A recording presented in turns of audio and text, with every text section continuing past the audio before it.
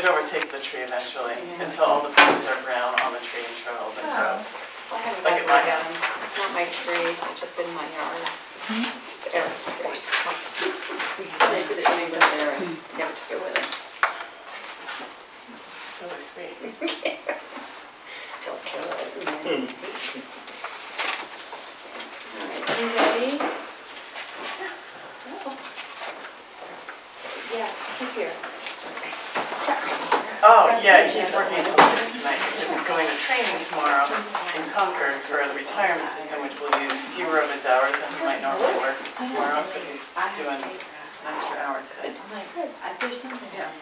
Alright, so, library, are we ready? Yep. Alright.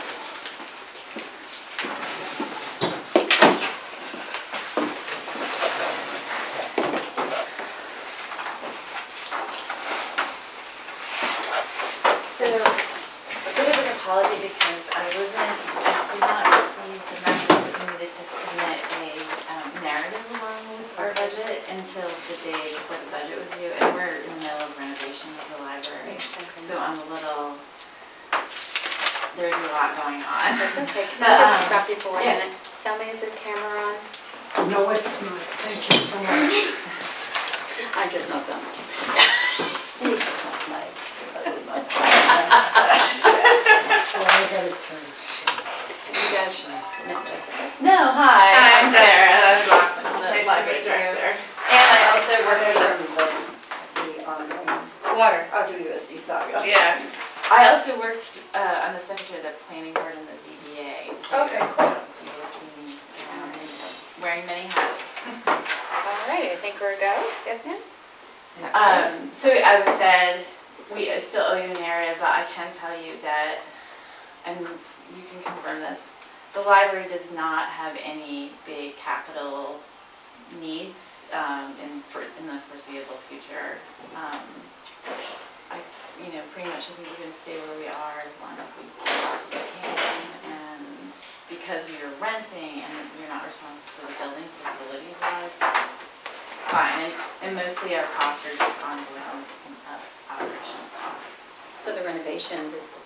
That has been funded through fundraising with the Friends and some grants that were won by the trustees. So that's completely self-funded. We were a recipient nonprofit for the Fabulous Minds charity in the thrift shop in February, and we got almost $6,000 from that. Nice. That was a great thing. So yeah, this was completely funded by donors. Very good. All right, so go ahead. So our budget is pretty straightforward. There's a small increase from last year, and I've highlighted everywhere where there are increases. And basically, our budget has gone up not because we're doing anything different. It's just basic operating costs. Our rent went up. The salaries of the employees were raised by 2% in one case. An employee who now has additional duties, her salary was raised by 50 cents, my salary went up by 2% with standard. We're assuming, we have yet to hear what the federal government is doing, but we're assuming it's going to be 2%. So then employment taxes went up. The cost of our circulation software did go up, but we feel like this is a necessary expenditure because of what it offers us in terms of, the library's ability to be part of the state library system. The phone, and you can see that it's a better comparison on the second page. I'm looking at the first page. The phone went up, and that's just based on the bill from the year before, the same postage, downloadable audiobooks, which is a hugely popular service that the library offers. That went up, that's not something that we can control, and the same with museum passes. Just the institutions raised their rates somewhat. So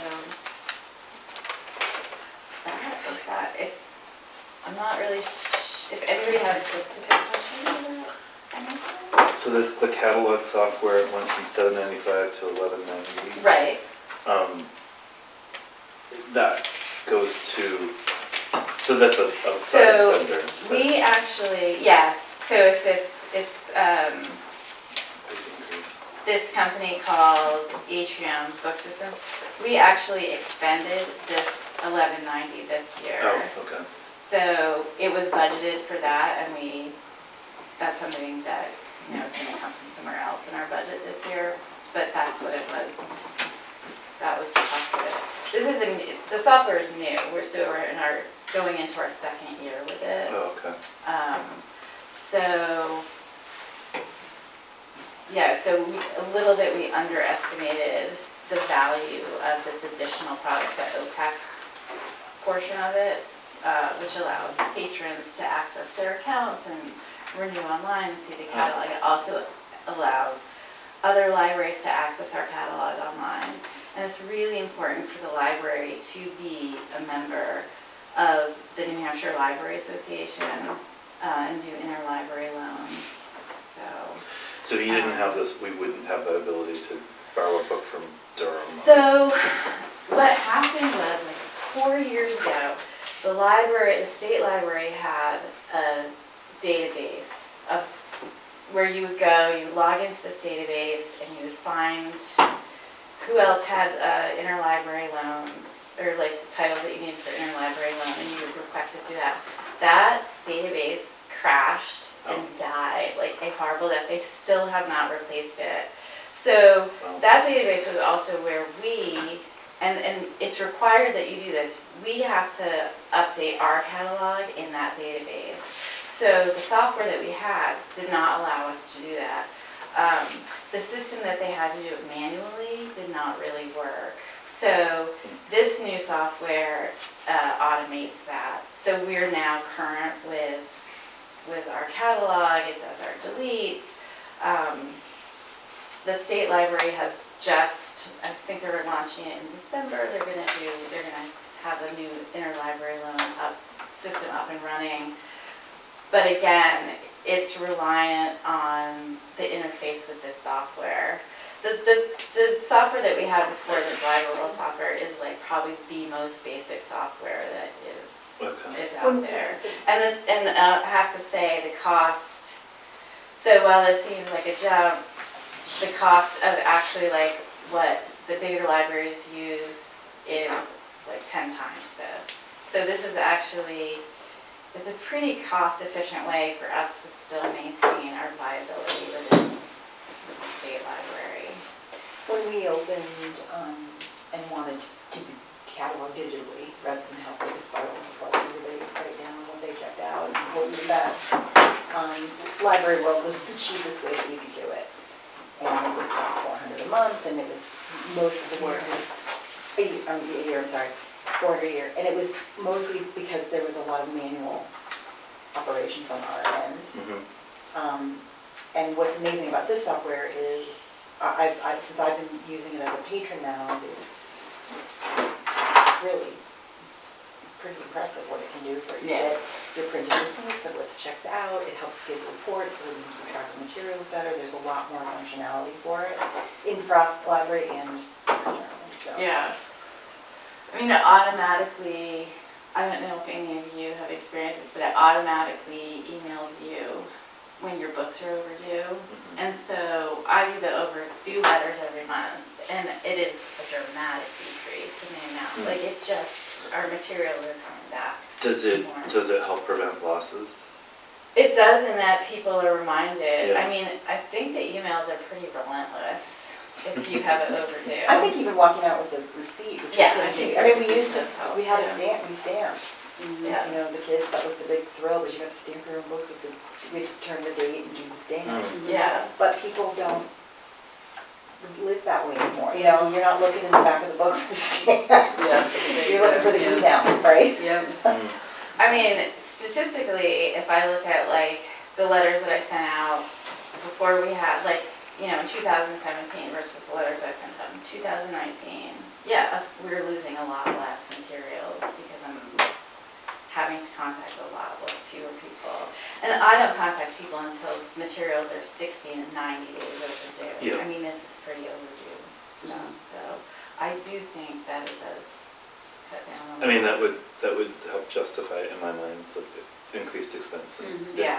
It's, Well, I think that, and I can't emphasize enough, like, the importance of us being part of the New Hampshire library Yeah. system. Should have access to so many more. It's like having, like, Everything. 100 Anything you can think libraries. of, someone in the state is gonna Yeah. have it, mm, so. And how does it get here? So there's a van system. It still does that? Yeah, Okay, and our that's van true. stop is Somersworth, so I Okay. go over once a week to Somersworth. We used to have a van stop, they cut the budget. We were the first to go. But actually, it's nice, because then I, can touch base with some of the librarians. Mm. It's actually not that big a deal. Do you have any questions, Jessica? No?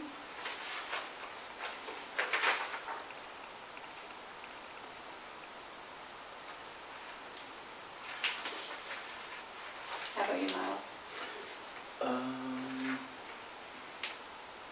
I think that covers it. So we don't have a long-term lease there. I assume it's a year-to-year lease. It is year to year, but we do have a plan, like, we talked to him last year, and there is a plan in place for like a 5-year, like, this is what the increases will be. Okay. He gave us a break on the increase this year because of the money that we're putting into renovating. So, it was less of an increase than the proposal that we have, but, Our bathroom is at the Mills, he takes care of all of that. The elevator, which provides accessibility throughout the building. The parking lot, he mostly takes care of. I mean, they're good in the winter, but the parking lot, it looks like something from a zombie movie with the plants growing up the back of the building at this point, but, I mean, overall, they've been very generous hosts, and they appreciate the reciprocal relationship back and forth of what the library brings to their, the value it brings to their building. So I don't think he's increasing our rent any more than he is anybody else in the building, so. no, that building has gotten, it went from having a pretty high vacancy rate to a very low Yeah. vacancy It's rate, like- so. Every You can time I tell ask by him. the cars Yeah. It's full. there. Yeah, so he's, I think he's actually being quite generous, Yeah. to be honest. Do you keep statistics on like visitation and? Yeah. check There's a out- monthly report, and it compares year to year, and I have those numbers. We have those numbers going back at least 8 years. Yeah, I'm just out of curiosity. I'd love to see the value that it's providing. Residents. Sure. Does Emily include that in the minutes every month, or does it? No, I mean, she doesn't include it in the minutes, it's in the, I put it in the We have minute book. Yeah, we have a binder in the library, so Okay. I can look at anything on. But you can see the 2018 in the town report. Okay. Yeah. Yeah, and you can see all of them going back really, because it is always in the town report, yeah. So I just keyed in on the library system and library assistant librarian. Yeah. So those represent increase in hours as well as rate. Yes. So, the assistant librarian, her name is Jessica, she's doing more, library work for me, she's the one who posts the videos, she does a lot of the cataloging, she's taking over cataloging, she's now doing a lot of the interlibrary loan stuff for me. She works in another library, she has years and years of library experience, she's a really valuable employee. Just in terms of like the hours she works versus the work that she gets done is pretty amazing. And then my library assistant is somebody who, she does the basic functioning of the library. She doesn't necessarily have like the library tech Right. Yeah. experience. I mean, she's learning sort of as she goes, but she's little less skilled. What does it represent in terms of extra hours, like from 10 to 13 or? For Jessica, she was working 9, let's see, she was working 5. I could probably figure it out. So she works 5, she was working a 5-hour shift on Wednesdays and then 3 Sundays a month, 3 4-hour shifts. Okay. So it was 5 to 9 hours, and then she was interested in more hours, and I had more hours open up because I had another employee leave, and so now she's working an additional 4 hours a week on Thursdays. Oh, I see. So, library assistant librarian number 2 goes to 0. Yes. Oh, okay. Yeah. I see that. Yeah. Again, it's a little confusing. And Yep. a little No, I here understand and that. there. Okay. And you're all set? Yeah. I'm good. You're good? Okay. Well, And I will forward you a narrative Okay. as well. And I assume you're looking for like sort of larger expenditures that are on our horizon, or do you, how? do you have any? No. Okay. Any other changes though, if you anticipate, like, you know, even if it's not capital, if there are changes that have to happen within the next 3 to 5 years or something that are gonna, that could benefit from planning, like if you think you're going to increase hours and then over 3 years you're gonna try to staff it for 15 more hours a week or something, and you're working toward that goal, like things like that, so that you can sort of project out what your budget might be doing over the next few years. Okay. All right. No problem. Okay. Great. All right. Thank you very much. All right. Very nice. Are we your only budget? Oh, no, no. Oh, we no, have they're just it. scheduled It's every half half hour. Oh, no, no, no. Oh, here we go. And you're Ours welcome, is Easy. welcome to stay. She laughed over that.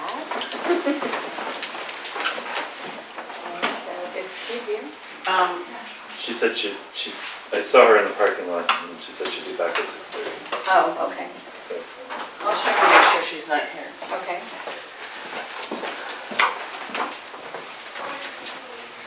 If you are otherwise free, the other two, not Denise who's signing things, but looking over CIP, she provided a narrative, and I don't know if we've had a chance to look at it, but the CIP and its narrative are printed for you. I kind of looked at, This current one? yes, Yeah, that one. It's like an I print. Spy book. Yes, that's what I was We got talking, newspaper. yeah, because I printed the spreadsheet and they didn't change the paperback, so. This is bigger than legal. That's Ledger. Ledger. Oh. Ledger, there you go, 11 by 17. Enjoy.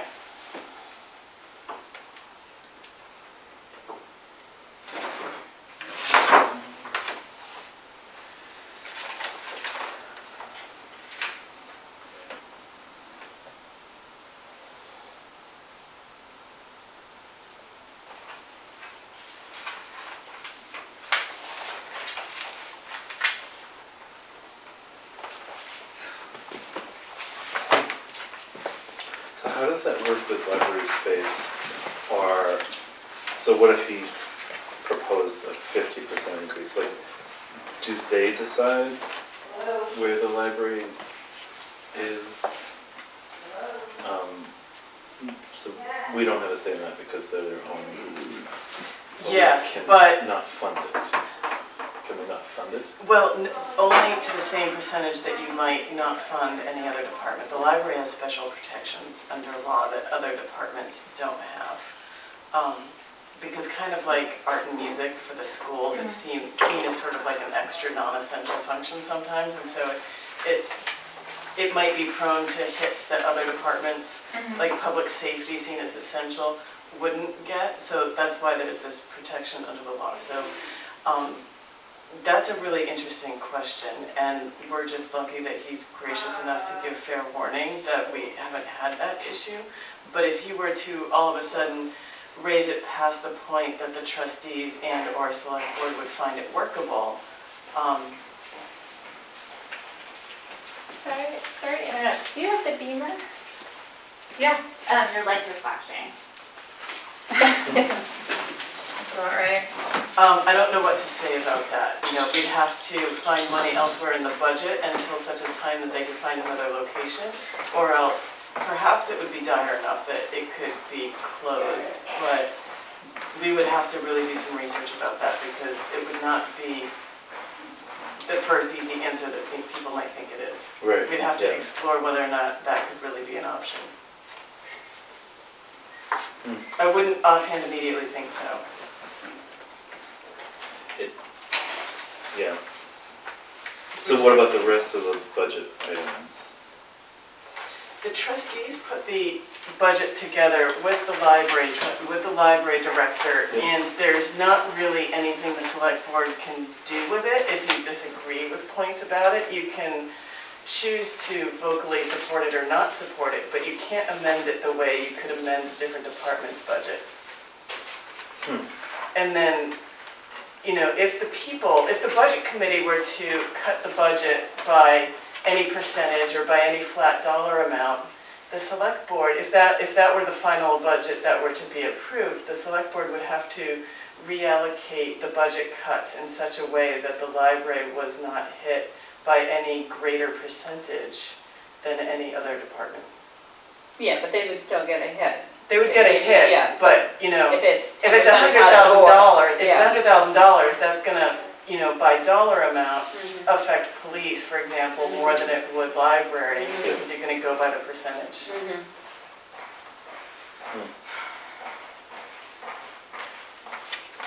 Interesting. Yeah. So the cemetery must be a similar thing. No, they have different rules. Okay. And they may have like similar sorts of protections, but they're not covered under this same law.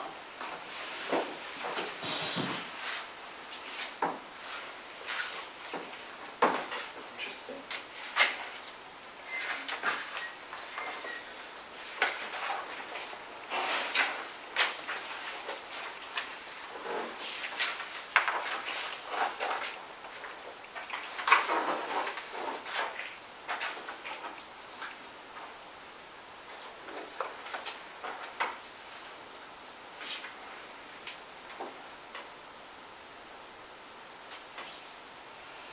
Can you get reimbursed for the census? Yes, fully, Both? fully.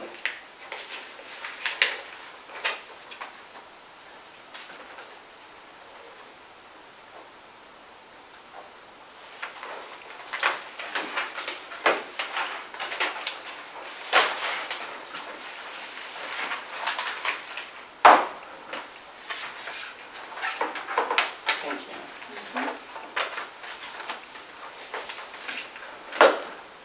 Did you see that Chuck sent out up-to-date rec financials I did not see it. today? It does not include the buses that you just approved, of course, Okay. but is otherwise Up to date. up to date, Okay, thank you. which includes the final payroll. So payroll Okay. expenses will be So it would done. only be these two or anything small That comes out? out now, So yeah. it's a pretty close to what it is, okay. And the revenue as well? The expense Yes. and revenues, okay. She's not here, I'm assuming. No, I didn't see him. Okay.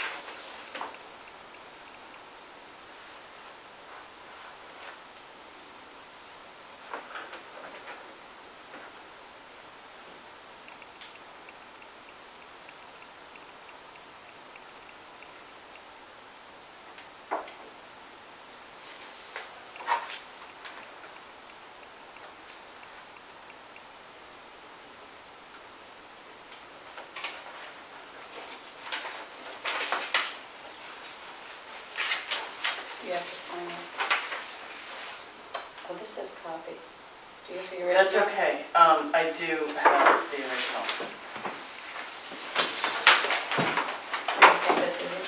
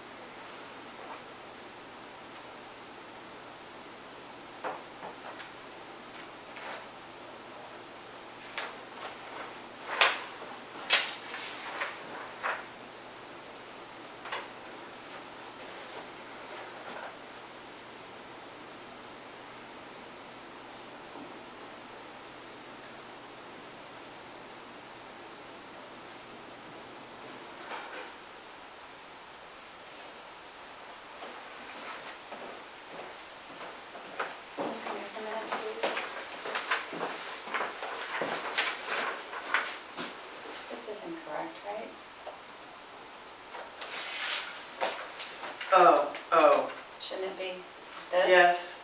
And probably. Well, so those things change. Is this- Oh, did you This print is- this out? Yeah, but this is yours, this is mine. It's the same thing. It should be this. Yes, she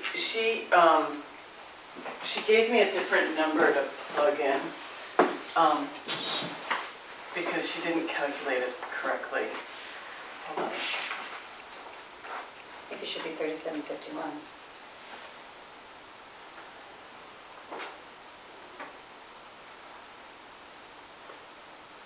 Looking at the elections and regulations. Yeah, the first, this one here. It should- A lot of the percentages are wrong. Or the proposed change is wrong. I don't know which one. Well, this is wrong. It should be this, I believe. Okay. It's the difference between 19's approved. So I have 28,764, representing a 15% increase. Yeah, but it's column E, which says it's 25,013. That is Which is correct for last year. No, it says proposed change, it's not a proposed change. It's So I- last year's budget. If I you look agree. at column B, Oh, I so the change is 3751. Yes, Yeah, okay. yes. That makes sense. Yeah, Because I was looking at all the percentages and they. yeah, make yeah, sense. yeah. It is correct in my spreadsheet. Oh, okay. The full spreadsheet. So what I printed out for you for Monday is correct. This past Monday, the full spreadsheet that I gave you, Okay, it's correct in there. okay. But the one that we gave us that's Yeah, here that's and the one we clearly had not. previously is, Yeah. okay, all right.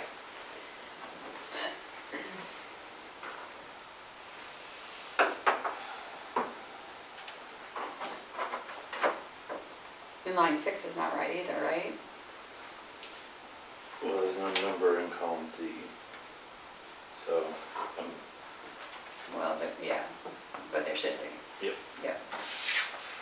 and same. She did not fill out payroll taxes because she knew that that was an automatic calculation. Okay. It just kind of So I did use put, everything out. yeah, I hear you. So I did put it into the spreadsheet here, and based on her request, the payroll taxes are $24.15. For 20, For 2020, the proposal for payroll taxes that would match her request Yep, would be $2,450. 2,415, Yes, okay. which is a difference of $447 $147, or 22.7%. 22.7%, okay.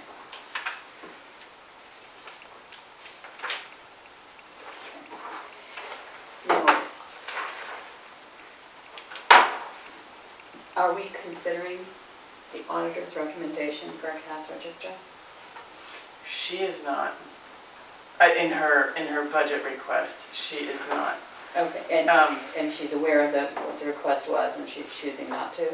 I don't know that she Oh. has read it and is aware. It has been a conversation in past, but whether or not, I don't believe she's read I don't know that she's aware that it came up again this year. Okay, It can come out of the executive supply line. It's not, depending on what kind of model is chosen, you can purchase one for approximately $100. So okay.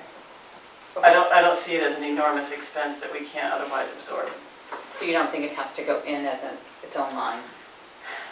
It certainly could, but I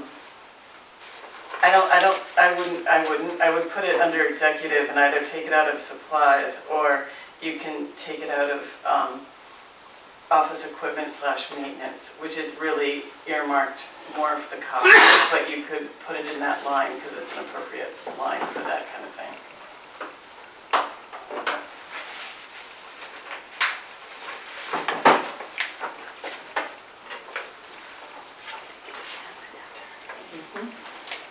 Thank you.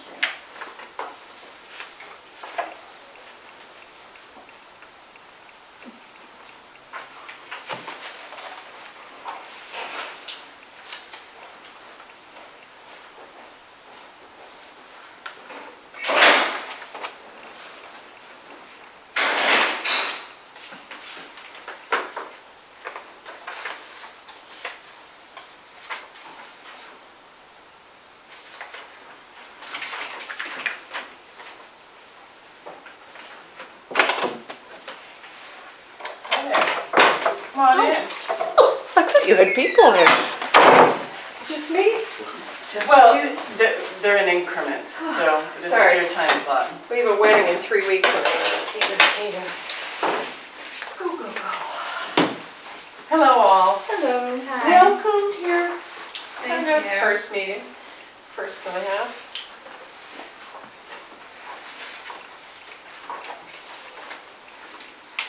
Why is it so quiet? The air conditioning's not on, which makes it Oh, quiet. it's like the Spanish Inquisition. Here we go. Should put music in the background. I know. Okay, you can go ahead and start. Oh, so what do I present, what I've given you? Okay. So, what I have prepared for my budget this year is to increase my hours to 23 hours a week. And my election stipends to cover the additional hours worked per election. And I want to let you know that the ballot wagers have gone up because of the 4 elections, and now our supervisors are also required to do water and sewer meetings. So those are additional meetings. They were never required before? They were. They just weren't. didn't. Yeah, so now that they are. The meals, there's an increase obviously again for elections. I anticipate to continue with an increase with vital records. The requests have more than doubled. The Real ID has caused a real uptick. If anybody has been widowed, remarried, name change. They won't take the small birth certificates we were all issued back in the day. They have to have the large ones. Insurance companies no longer take a marriage certificate that you got from the church. Everybody has to go through the long form process. So big uptick in that. Another thing that I didn't note that we've had a big uptick is a lot of banks and communities charge for notary service, and we don't. And we're finding that a lot of the notaries that we're doing are Rollinsford residents. I think like the word is out.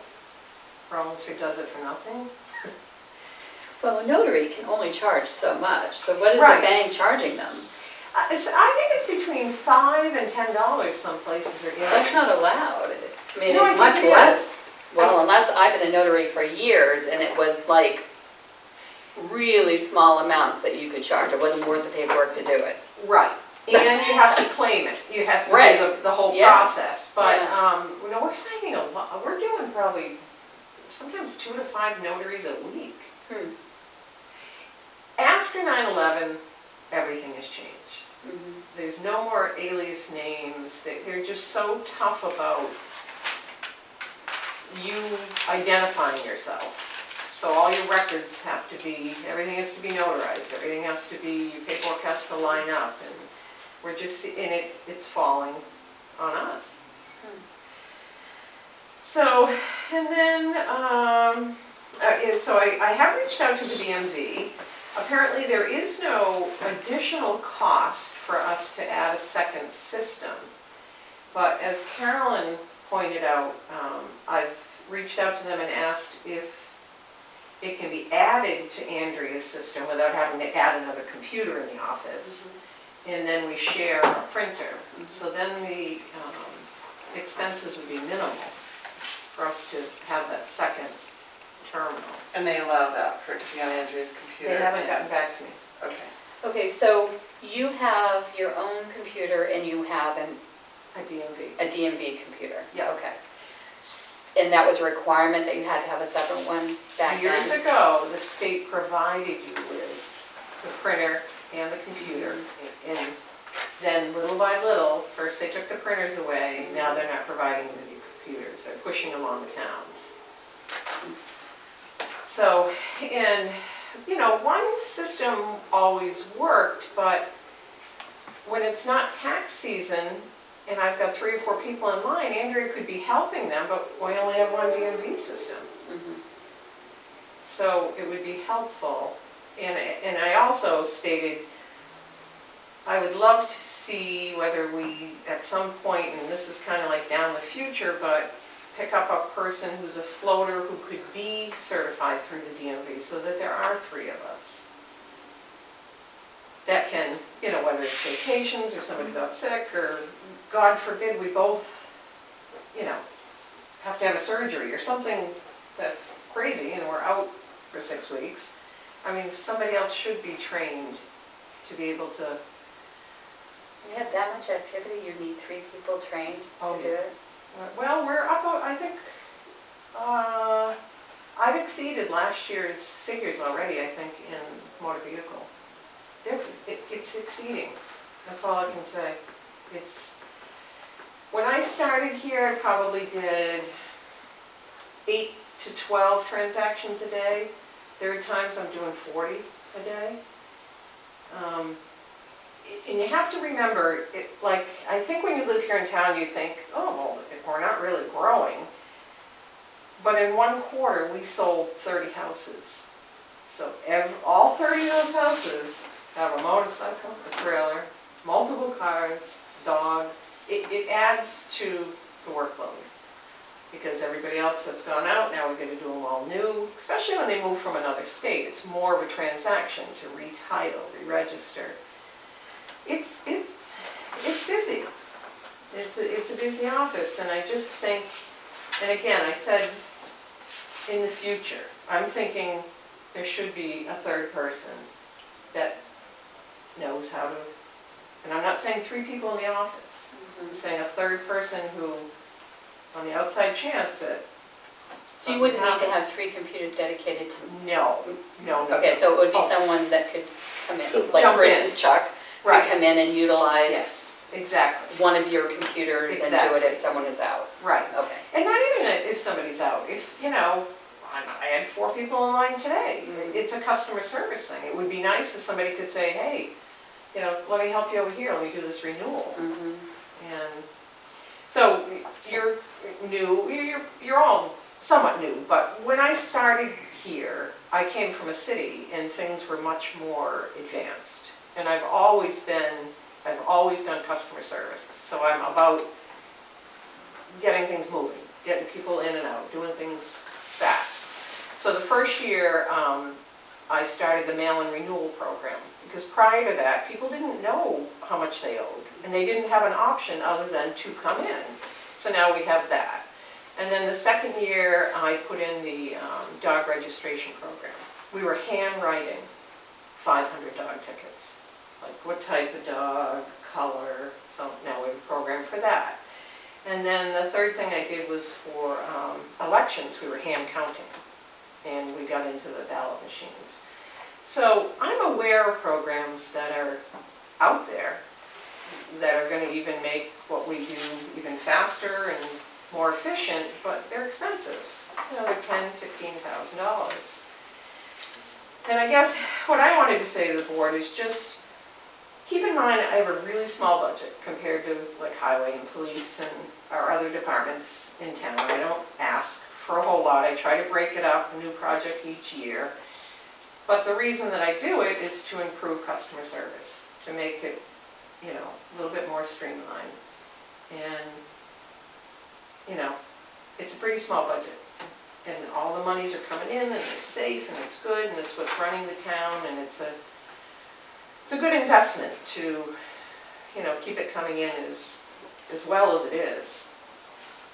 So do you think there's an appetite to charge for notary services? I almost think we should, but I'd have to look into Up what to the... $10. Is it up to 10? And what is the it's a real paperwork hassle, or do we just keep track of how many notaries we do? Well, the state of New Hampshire doesn't require you to keep a logbook, Oh, unless that's changed. I Well, mean, it is an income. I mean, we just feel that we're doing more and more of them. I thought you think had to it- keep a logbook if you charged for it. Well, you probably do if you charge, I don't Yeah. charge. So, I mean, I used to keep a logbook when I was working with a business and having to do the business ones. But, I mean, for someone who I know or who proves ID, I don't necessarily because I don't charge. We But if never you charge, have. you probably have to. We never have, but I'm guessing we will have to keep track of it. I just thought it's kind of a, I mean, I'm not even saying charge $10, but it's an income. something I to. just think that. I think it's a nice feature for people in town, Mhm. but we're getting, I'm saying half of what we're doing is from South Berwick. People that come, and I just think the word is out that Rollinsford doesn't charge.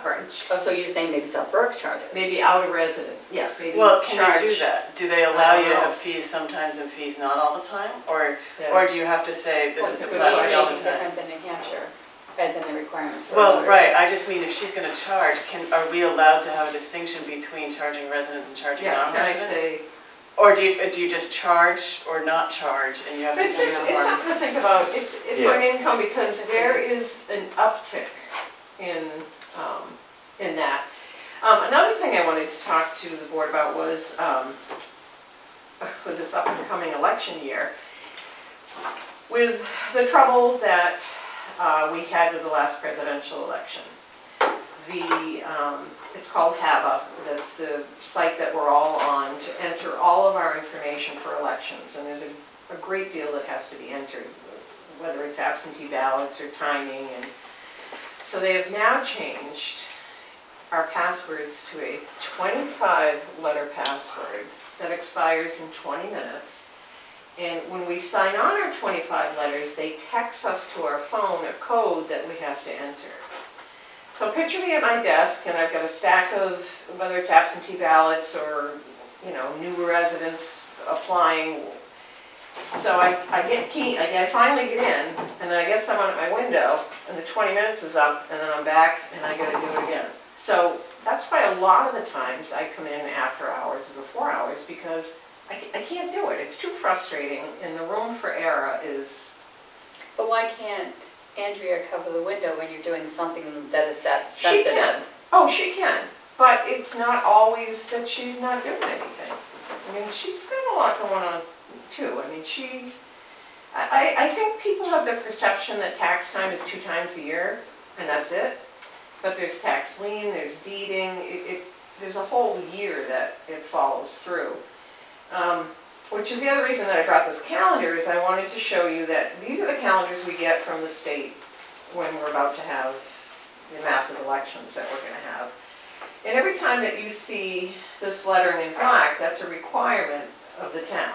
Something that we have to do, some kind of meeting we have to have, and you can see that it's full every single month.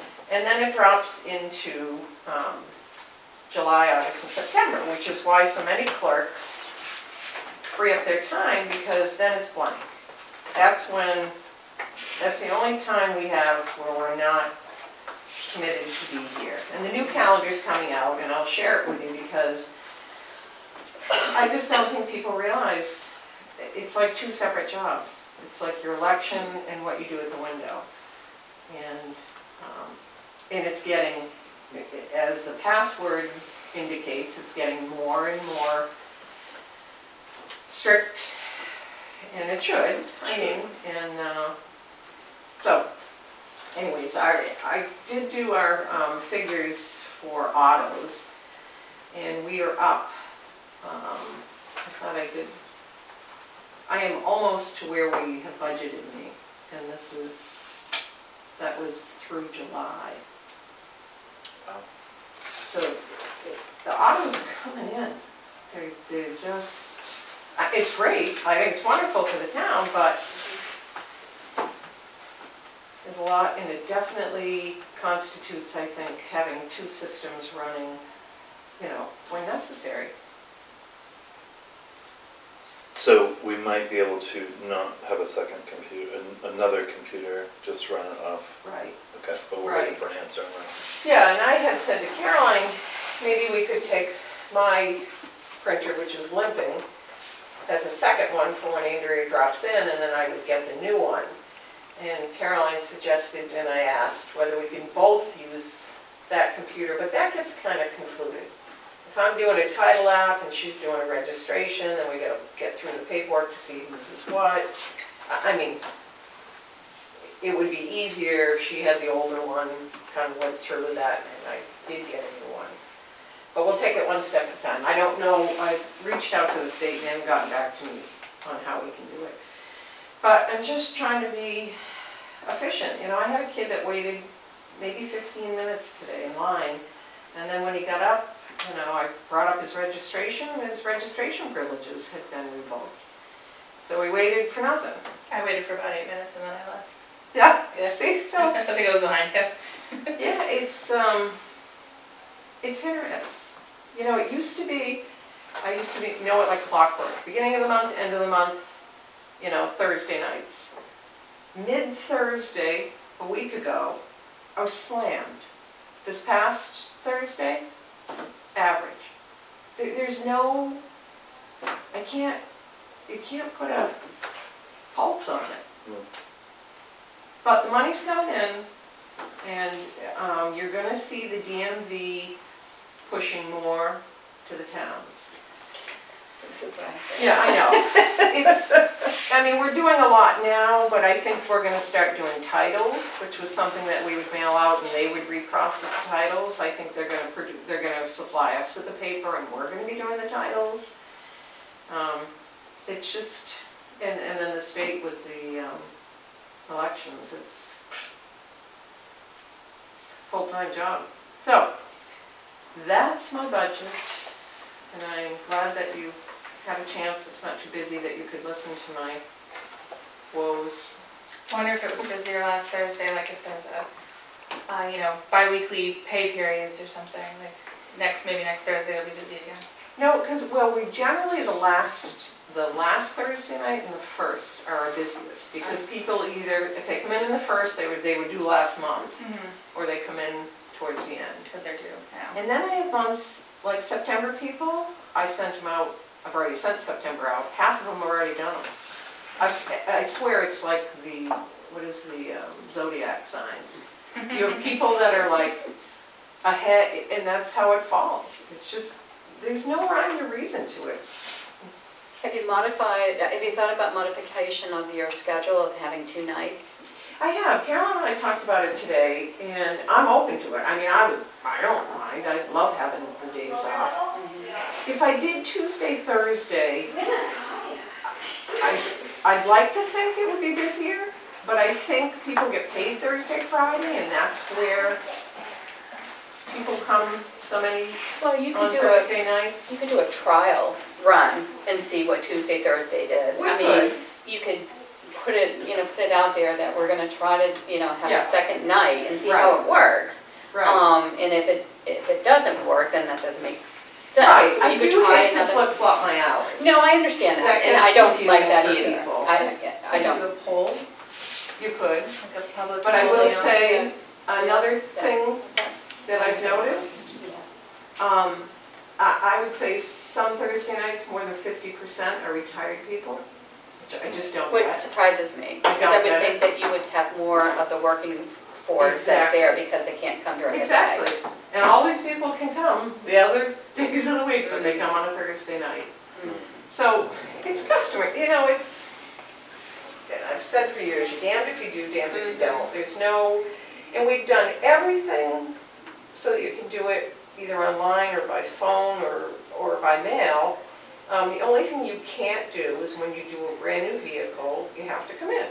And for most people, that's not that often. And I would like to go back to getting the drop box, so that It's when been ordered. Oh, good. So that when somebody shows up and they're like, oh, shit, I just missed them by 20 minutes, they can just put it in and we process it and send it out. A lot of people's mentality, I'm not going to go to the post office and get a 50-cent stamp to mail it across the street, which makes sense. Yeah. I mean, I would stick it out on my box, but I just can't get, it's been 5 years I've been doing the mail-in renewals. It's better, there are more people using it, but the majority of them carry it in. So, I'd love to go online. Portsmouth went online and then they took it out because it was a $3 charge per transaction. So if you have a car, motorcycle, and a trailer, it's $9 more. They would process it and people would say, well, wait a minute. I don't pay $9 more. And with the DMV, when you process it, it's done. There's no backing out. They have charges too. But yeah, They charge to Yeah. register a vehicle online. yeah. If you don't want to wait in line, it's I worth know. the $3 in my opinion. It is, but do you realize it's per transaction? That's what catches people. And the system doesn't let you back out once you get in, right? Right. So Once then- you've processed it, you're done. Yeah. But it's City of Dover, because I do have the work vehicles. Yeah. It's very clear that this is the fees Yeah. before you get down to the no return and getting out, Which I understand on the mail-in renewal, but when they come to the window and you've processed it, that's when they have the question.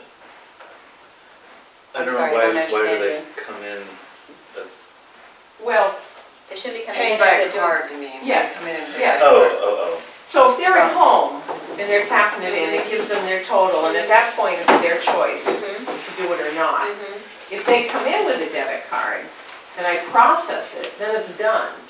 And then they put their card in and they're like, well, wait, why is it $3 more? And I say, if you don't pay by check or cash, it's $3 more. Oh, I don't want to do it then. Oh. I didn't I have don't- to credit card, debit cards. You take debit cards here? No, We don't, I'm that's- saying, Oh, if you did do it. if I did do it. Oh, okay. And the picture gets bigger too, like, wouldn't it be great if we could do it in mail-ins, right? But then, if you could just do it mail-ins, great.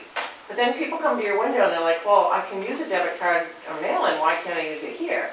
And if I can use a debit card for you, why can't I do them for my taxes? Which again, 3% of a $3,000 tax bill, people aren't gonna do. Yeah.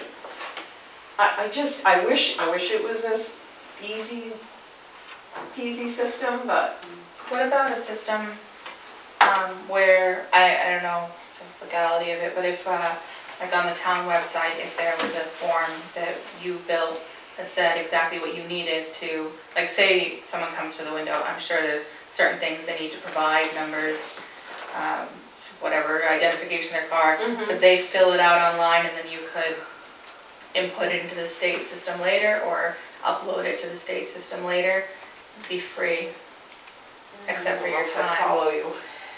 So like you would have like a database behind, so it would, they could go to the website, they could say, okay, I want to register a car, and it would be a form that you built or someone built, and they would ask them, what's your name, what's your car number, what's this, and then upload, it would go to pass to you or someone in the office, and then you could either upload it to the state, if the state has some sort of ability to receive that via XML or CSV or something. They do. They do. And that's the program I was talking about. There is one through Avatar, and I think it was 10 or better.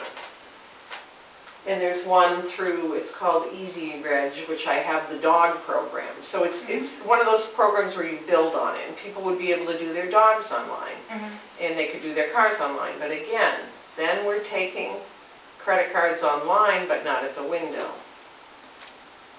Because they still have to pay for the registration. And Okay. I, like I said, I can barely get people to spend the 50 cents to mail it in. I don't see a lot of them spending the $3. One transaction, yeah, but most people have, I mean, I think every house in town has 3 cars, a trailer, a motorcycle, and a boat. And 2 dogs. Yeah, and 2 dogs. I'm gonna open a dog park in my neighborhood. So, That would go anyways, well. I'm trying to each year make it a little bit more user-friendly. I would pay $10 to do something online. So would I. I would pay I know. $50 not to go to the post office and buy a stamp. I know, but you are not the average. Now, eventually, as our generation changes in town, I can see that, but right now, I wait in line. I spent $10 to send a certified letter online the other day. You didn't do that? No. It's fantastic. The future is here. But see, that, yeah, I get it, and I'm right in between the two. So like I get what the younger kids are doing, it's so much easier, my kids can't believe I don't have Vimo or whatever it is, and then, but then I have like my in-laws that, you know, there's no way they're putting a stamp on it, you know, so that's where we're at. You can't please everybody. All right, I just have a question on your request to increase your hours to 23 a week. Is it every single week that you have 3 extra hours? Like in the summertime,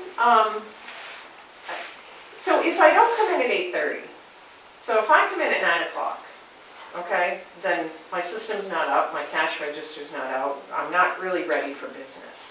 I can't get to my emails and my phone messages. Now, every day is different. Today, I don't think I got to my desk till 11, 12 o'clock. So I try to come in, answer my emails, answer my phone messages, set up my station, so, you know, it takes a half an hour. Yeah, maybe 15, maybe 20 minutes.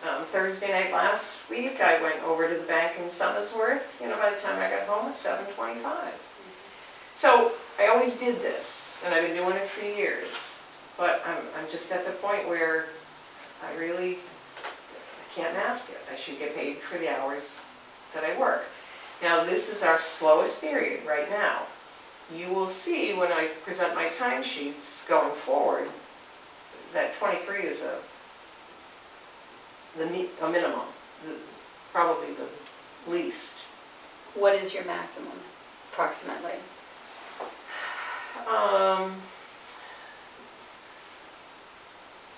25 is probably more accurate through like auditing, town reports, town meetings.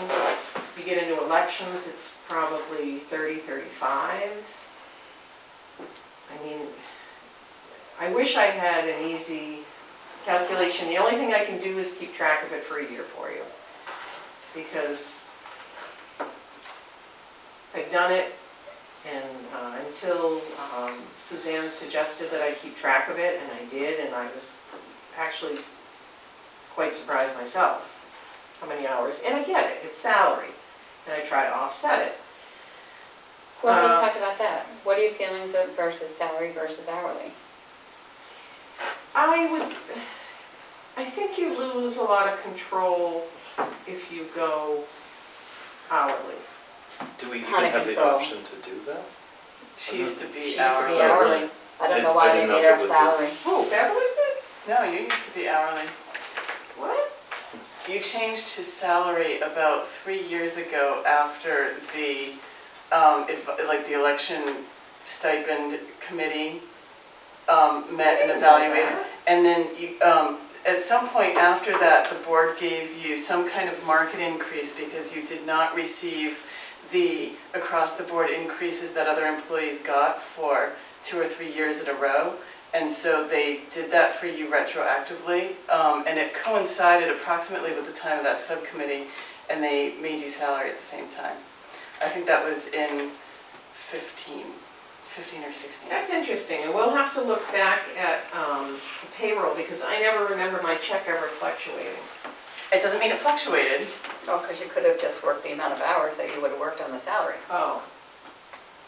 Or hourly.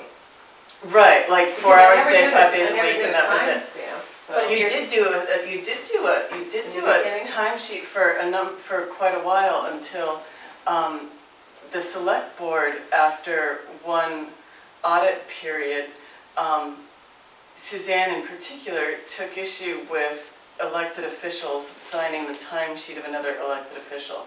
And they just Oh. didn't see the point in that, and the auditor agreed, and so then you were no longer required to do timesheets. I don't remember that. Okay, but now that we have a business administrator, a town administrator, we would be able to have that conflict gone. What conflict was that? A town official, elected town official signing a town official elected signature. Well, so if you're suggesting that I sign her timesheet, I certainly can, but it kind of doesn't, it's really just an acknowledgement of her self-reported hours, because as an elected official, I mean, it depends. If she's salary, then it doesn't, That's not what I'm just looking at, if she's looking for 23 hours a week versus, but if you're not working 23 hours a week every week, Right, then we're gonna be paying a salary that we're not getting the benefit from, Right. the town. true. And if you, so making her hourly, she will get what she works. so, okay. It doesn't, so you certainly could have me sign timesheets. It doesn't mean that the board can't sign timesheets. The auditor just agreed with the idea elected officials over elected officials. But if that's the new arrangement and she's agreeing to that, we can check with him, but I don't think that's necessarily a conflict. It wasn't done away with because the auditor felt it was a conflict or agreed that it was a conflict, but more than that, just sort of validated the board's concern about it being a conflict. At the Well, time. for the Yeah. time card, I We're think those, both here. I'm fine with that. I just. Well, I just think that, you know, I there forget. are times when you work more hours and there are Yes. times when you don't. Right, And so, in order to get paid what you believe that you are working, then in fairness, I think hourly would be right, the right path to go. right.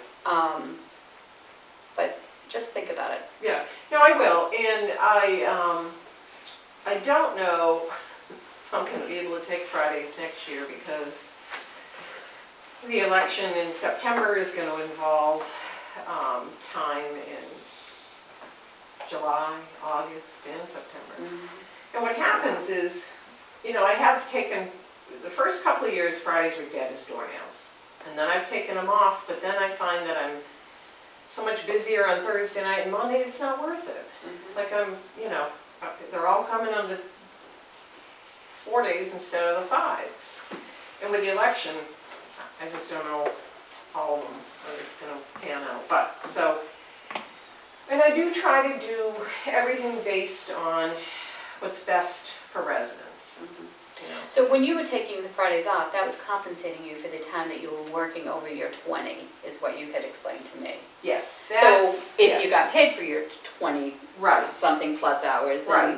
then you wouldn't get paid for I it if wouldn't you took have a accrued Friday. as much. Right. Right, Right. right, it would just be my average, like everybody gets, 3, 4 weeks, whatever it is at this point in my tenure, however many you get. An elected Weeks. official gets You don't- weeks. No, I'm saying, I know, see, Oh. I'm so stuck in the middle, like, I'm so used to, everywhere I've ever worked, I had a timesheet. And this is how much vacation time you had, this is what and you knew what you had.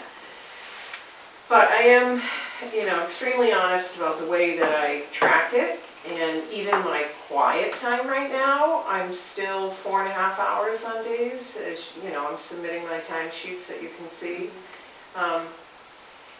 Just so that I'm prepared when the window opens, and then when you close, I could do my reports, do my deposits, and,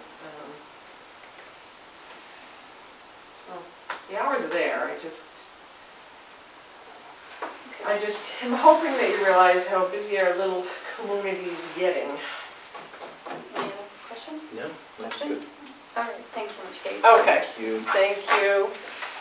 Thank Thank you you. for the peaches. Oh, you're welcome. Are those from your tree? Oh, Oh, ours are tiny, tiny. ours are dropping off. I don't even know what I'm gonna do with them all, so I keep bringing. Can I?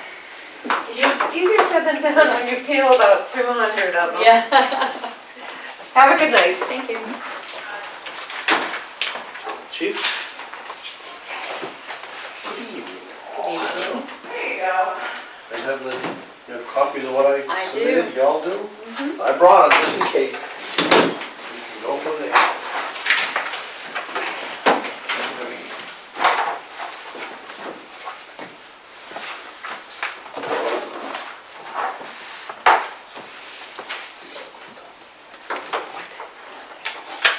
Any questions before I get going? You want me to just delve into it? Why don't you just dive right in? Dive right in.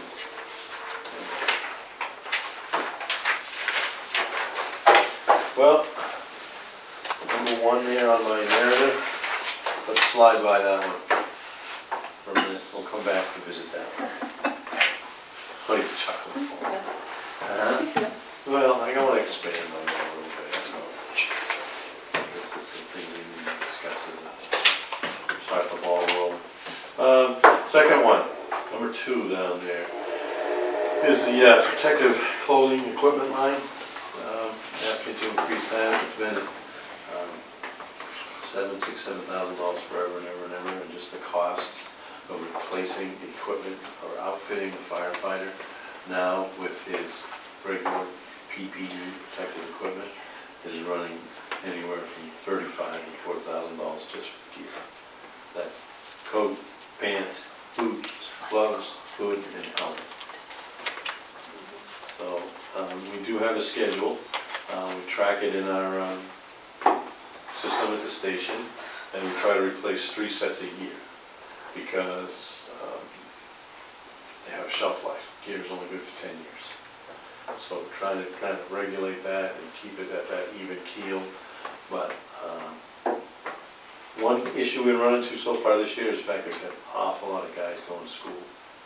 And a lot of the schools have been dictated under the fire academy. And there's no loopholes with the fire academy.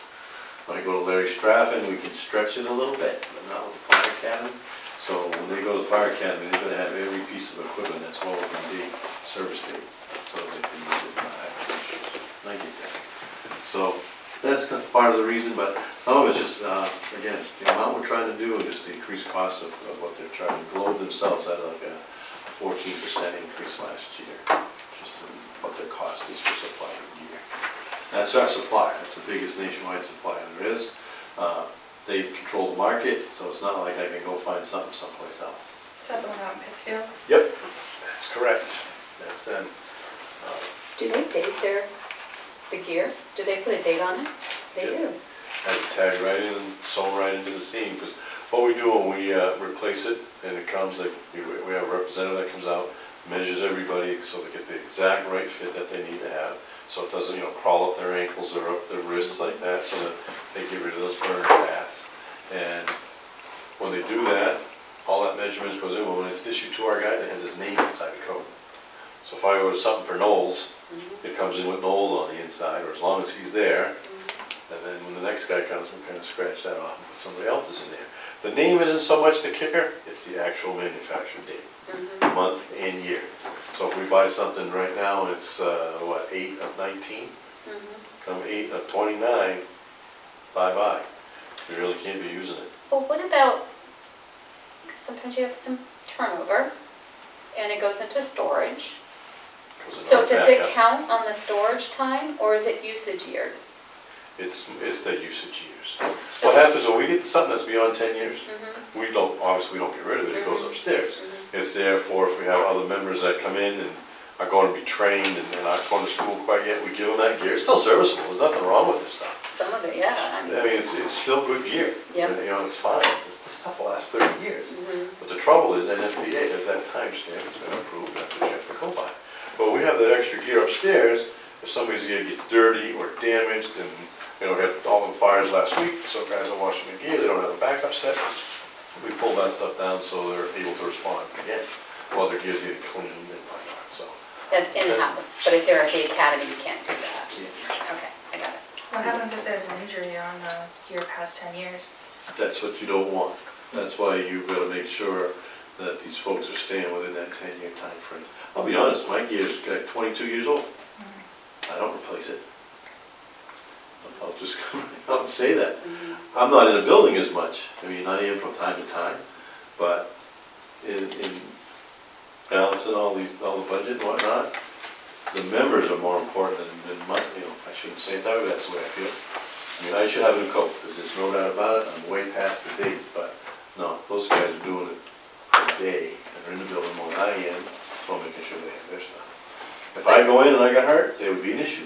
Anybody that's outside the date, the liability issue is what crops up. Right.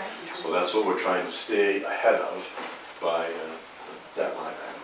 It's getting more and more difficult to do it. And you talk about the turnover, it's all the time. I know, that's what I'm saying. How does that, with the clock, how does that work? Because it can be, but you would use it in-house. And the liability of the gear would have to be proven that it was an injury based on gear and not based on something else. So, I mean, you're not putting people out there in those black coats that they had 20 years ago. Rubber boots and no turnout pants. So, I mean. Those days are gone. Because what happens, I'll use an example, the Berwick incident with Captain Barnes, once the minute something like that happens, all that stuff is confiscated. Everything that he had on him, from his air pack to every bit of his gear to his radios to everything. And that's all salted away for the investigation purposes, so they make sure that there's no loopholes or something that was totally wrong that may have led to the incident. Gear is a major part of it. Sure. In his case, all his stuff is fine, even if you had somebody in there, we don't ever give anybody gear that's not serviceable. By that I mean there's no rips, there's no tears.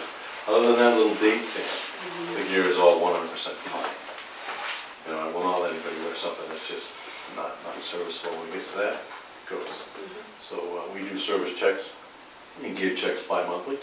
So the guys pull the gear out, we go through it, make sure dates are all set, make sure everything's ready to go, so nothing slips by.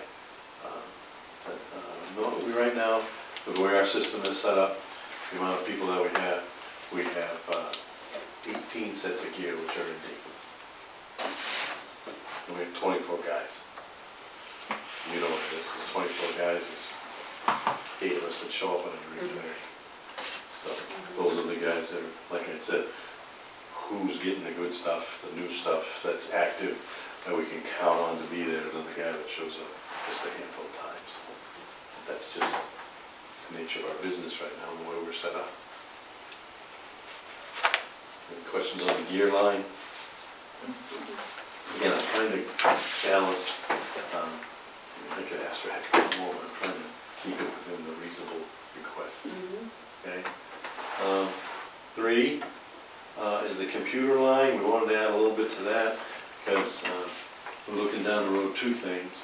I kind of talked to Caroline, you're talking about maybe a group thing that the town may eventually do, and that may help us because we need to upgrade one. But the other thing that we're looking at trying to do is, looking at getting an iPad kind of system that we can keep either in one of the engines or the command vehicle, so that we can download all the stuff that we have in the station computer as, you know, streets, hydrants, buildings and their protection systems, all that kind of stuff, so we can just have it on an iPad, punch up where we're going to the mill, okay, punch it up, it'll tell us where hydrants are, it'll tell us where the standpipes are, it'll tell us where the fire department connections are, all that stuff at 2 in the morning, you may be a little foggy to try to remember. So we're looking down the road to try to get that, and the program that we have now, our emergency reporting software, offers that ability to be able to get one of these iPads and download our stuff right into that. So that's what we're looking for. We're not gonna do it right away, because we're still, you know, correlating an awful lot of our equipment, but we're looking to get to that point. Now, does he work with Tom for the computer? They 'Cause we can certainly get a could, better but they have, price. like, they have lots of techie people in-house, but you should Yeah.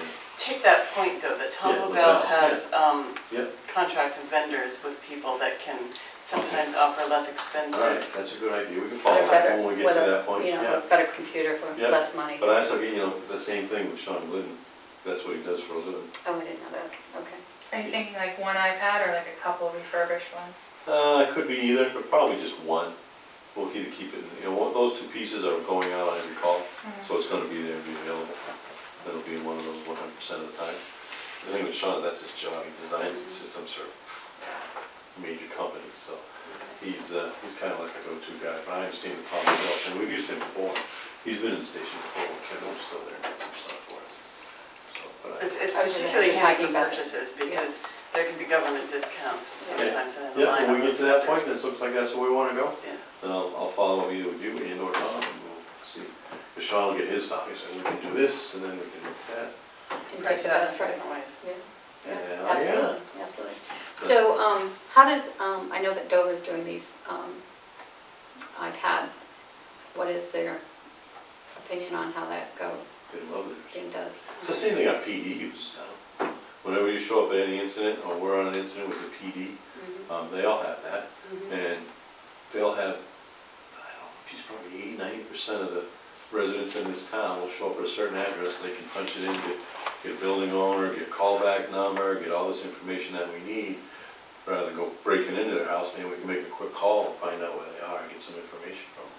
Or if their house has a protection system, all that stuff that they have is on it now, and these guys are using it, and we kind of piggyback off I was of gonna it. say, can they get that information from the town as well, for, like, That's a- contact details? Question for the police chief. Oh, do we have it as in town? No, Okay, so it's just, okay. However they load it and keep up with it, they have a very good system. Yeah, Because I'll say easily 90% of the calls we go to, like the sergeant, Will brings that right out. Sorry, yeah, this person lives here, this person's this and this and this, and we can get all that information. So it's right there, so. The next question, well, if they have it, why do you need it? Well, because we have additional equipment that he's not gonna, additional information that he's not gonna, he don't care where the fire hydrant is. right, He doesn't care where the fire department connection is. yeah. So the two of them can kind of work in conjunction with each other. You should be able to both have all the pull, information. pull the data that you would need and then Yep, add your and then data. add And our stuff then you right don't to need it. the Yep, PD's data as in warrants and all those kind of things. You just need to have the common Yeah. data, yep, which we exactly. should be able to work with that. Yep, and it's kind of, again, you asked about Dover, and I know they've been using them more for the last 3 or 4 years, but all the larger departments around here are doing that, whether it be PD or be fire. It's there, it's loaded, it's ready to go, and it just saves you having to do all that research work, because somebody's done it before, got it into the unit. That's kind of where we kind of need to head that way too. Okay. Okay? 4 is just the office supply stuff. I know I come down here and I get some stuff, I used to get a lot from Kate, she give me paper and this and that, but just costs more to get ink for printers and every other thing, so it's just the cost of doing business, we're starting to run a little bit low and short on that, so I wanted to just bump that up a hair. I had wrote a note here that says, do you charge any fees for your outside agencies? You do, and that goes to the town? No. Yep, that's another thing we'll bring up for another night for discussion. I kind of, again, had a discussion with that Caroline. we actually do create some revenue for the community. Mm-hmm, If people call and ask us for a fire report, mm-hmm. we charge $25 for a fire, excuse me, for an incident report, an incident run sheet, Mm-hmm. it's $25. If they want a fire report, we've been charging $50, just because there's a lot more paperwork involved with the actual fire incident. And we've been sitting down at the station and talking about setting up a fee schedule for some of the other permits that people are coming in for. And we could go as far as, whether it wants to be a burning permit, installation of like oil burners or chimney inspections. I mean, all that stuff, most fire departments have some sort of fee schedule for that. So we were kind of looking, well, we do a fair amount of those, why should not we include some of that stuff? I think in the last month, I've given Caroline a couple different checks that have come to us from, we're getting more and more and more requests from insurance companies and lawyers. Just about every call, half the calls we go to are going to generate some kind of paperwork for an outside agency. It's all the time. So, again, that's where this is coming from, is we're just generating more stuff. Yeah, exactly. But you don't charge your state and federal reports. No. You don't charge, it's just your local ones that. Yep, outside Look, agencies yeah. are calling us for different requests. And, we're becoming more and more school with our personnel, as far as their report writing skills and their entry skills, as far as putting things into the computer, because we're trying to elaborate on a lot more stuff, so that not only to get the information that these agencies are requesting, but also to get all our information, because we get requests that are a year or 18 months old, and we're trying to remember, geez, what the hell was that one? So you go back in and refresh our memories, but also to make sure that they get the information they want. So we're expanding our knowledge base on what we're able to regurgitate in these reports, so everybody's happy with it. Instead of these little one-line items, we went here and did this and this, we're all done. No. Expand on that, everything that you did, everybody that was there. So that's where a lot of this is coming from. Where does his revenue show? Is it all lumped up? It's brand new. It's in other miscellaneous revenue for now. Okay. If it continues to pick up, I would create its own line. And I might create its own line anyway, because it would be interesting to track. Yeah, but it also helped justify the fact that he needs more supplies because he has to do these reports, which he's getting revenue in, so it helps offset his so-called budget in some fashion, that at least he's bringing. Okay. Well, I'm just thinking out loud, that's all. But if he's bringing in money and he needs a case of paper because he's making all these reports, then it kind of helps justify it. Yeah. Yes. I know what I view in you really, we're getting close to offsetting that number. I know right where you're going with that. Yeah. Okay. Okay? Any other questions so far? No? Okay, we'll go back to number 1. Because I know it's going to generate most of the conversation. And I want to kind of expand on it a little bit. The same request, and as I've written in there, kind of a little bit of a background on why the request is there. I think everybody understands it. I've kind of been in here numerous times and kind of said where we need to go. And I'll continue to say it, that this town gets the biggest bang for its buck of anything in the area because of what we're able to do. And I think some of it is because we've developed a pattern from the past, from Harry on down. The fact that the community always had some people that were firefighters someplace else, shift work someplace else, so people were always around. Those days are dwindled down to practically nothing. This morning we had a fire call, trash truck on fire right up here on Main Street, and had 2 members show up. Daytime call, 8 to 4. That's where a lot of this is coming from. That's our biggest problem, is trying to get enough manning for that 8 to 4 slot. Kevin was always around. That's gone.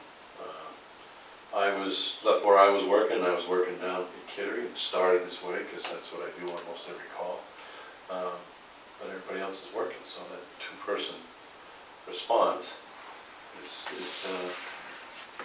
very limited in what we can do, safety-wise. So building on that is, I've done some little bit of calculations and some thinking and some discussion with some of the other chiefs. And I know it's coming, and I've discussed it, that's getting very, very close. And I don't know how many people get the Fosters and Red Sundays that Greenland just put on permanent firefighters for the first time. We hired 2 full-time guys. And I've said it before, and I'll say it again, we don't need full-time guys because our call volume isn't that way, but you can't just relate it to call volume. Because if we had people that were here more often, that could encompass public education, building inspections, boilers, burners, truck maintenance, station maintenance, all that stuff could come underneath the people were here. But what I'm thinking, and I'm not advocating it now, but it's like right on around the corner, is I'd like to see, we'll make a proposal someplace here in the very near future, that we do some sort of per diem type of coverage for our community. NFPA standard says that you should be, when an alarm is received, in 3 to 5 minutes, you should be on your fire truck and headed out the door. If we make that half the time, we're lucky. And I think some of that's only because it's me and Sean or me and Danny Tuff or somebody that live like right next to the firehouse. Harry was the exact same way. But what I was thinking down the road is there's a lot of smaller communities now that don't want full-time guys, have to do what they call per diem.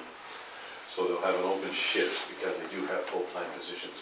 And they'll hire guys whether it's 8, 10, 12, or 24 hours. Our biggest issue is that 8 to 4 slot during the daytime.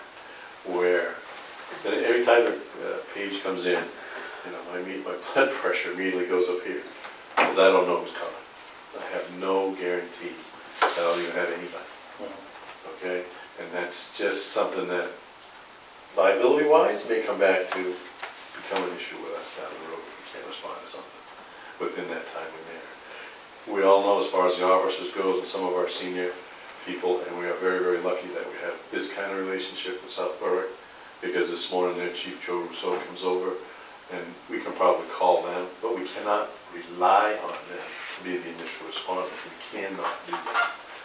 That'll come back to really become an issue, because they'd be augmenting another community on their tax dollars, and that just won't go very far.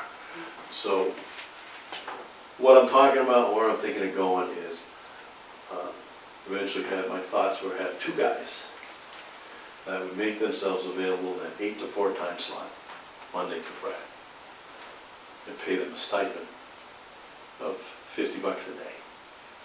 $100 a day, 2 guys. Sat down and figured it out, it's like $36,000. But you guaranteed you would have 2 guys, fire station, 5 minutes or so to be able to get something on the road. To at least start what we need to do to mitigate whatever the problem's going to be. That's where I'm leading to. That's my first step. That's my first thought on how to help solve our staffing issues. It's coming. See, because when I'm local, it's not a big deal, because I'm coming up where I'm at. Depending on what the call is, I'm coming anyway. So I leave my paying job, become my partial job. So, but we just don't have folks anymore. Sean is around the watch, I'm good, but he travels. You know, and when he travels, he's in Atlanta, he's in Vegas, he's in Chicago. So it's not like he's, you know, I can be there in an hour. No, yeah. I'm always coming when I'm around. Danny Tuff does shift work, so there's 2 days a week anyway that he's out. David's been very good lately, only because his 2 days, I know his schedule. So we've been feeding off these guys that do shift work that are able to fill in these gaps. But that's getting fewer and fewer reliable. So my thought is down the road. Now this is kind of just discussion here right now. I've started to work some numbers and some thinking so that the community as a whole and you guys right here can start thinking about it. That is probably the best way to start to alleviate the problem. I don't advocate putting full-time guys on because we're not there. Will we be there? Maybe. But that cost is, I don't even want to see those numbers. So that's my thought. And I put the 5 in there again, as I said here, to try to maintain and get us up a little bit over that minimum wage threshold. And right now I think the state is still $7.25, even though I saw something the other day and I read it and I look at it, that the state's pushing to get it up to 10. And it was on the governor's desk a month or so ago. Where it stands right now, I'm not sure. But I do know right there, I put down one of those fire departments start their intro people at the 14 level, and that's on the very low end of the scale. And I'm not looking for that either, but I'm looking for something where these guys will have a reason to want to be around. Some of these guys, you know, need a little bit that they get on their quarterly payroll status, but it's getting harder and harder to keep people. Harder and harder and harder. To keep them active is our issue. We're a training ground, that's nothing more than we are. We grab them, we train them, and off they go.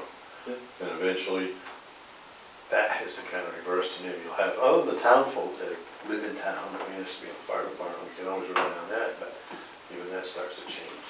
But they do come back. It's funny how they circle around, isn't it? Yeah, they're gone, and when they're retired, they come back, which is really good. Because they remembered where they got trained. Remember where they come from. Right. I say that an awful lot. Yeah, I yeah. got a new member in the station tonight. We had 5 people that were sitting through their EMT class that were over at UNH. All 5 of them passed. So now they have to go through their national registry to become certified EMTs. One of the other students in the class got kind of close to some of the Rollinsford members that were there, John Cunningham. I don't know if you know John Cunningham. He's one of the instructors, and he's sitting in our station right now, filled out an application because he'd like to make a transition into the fire service.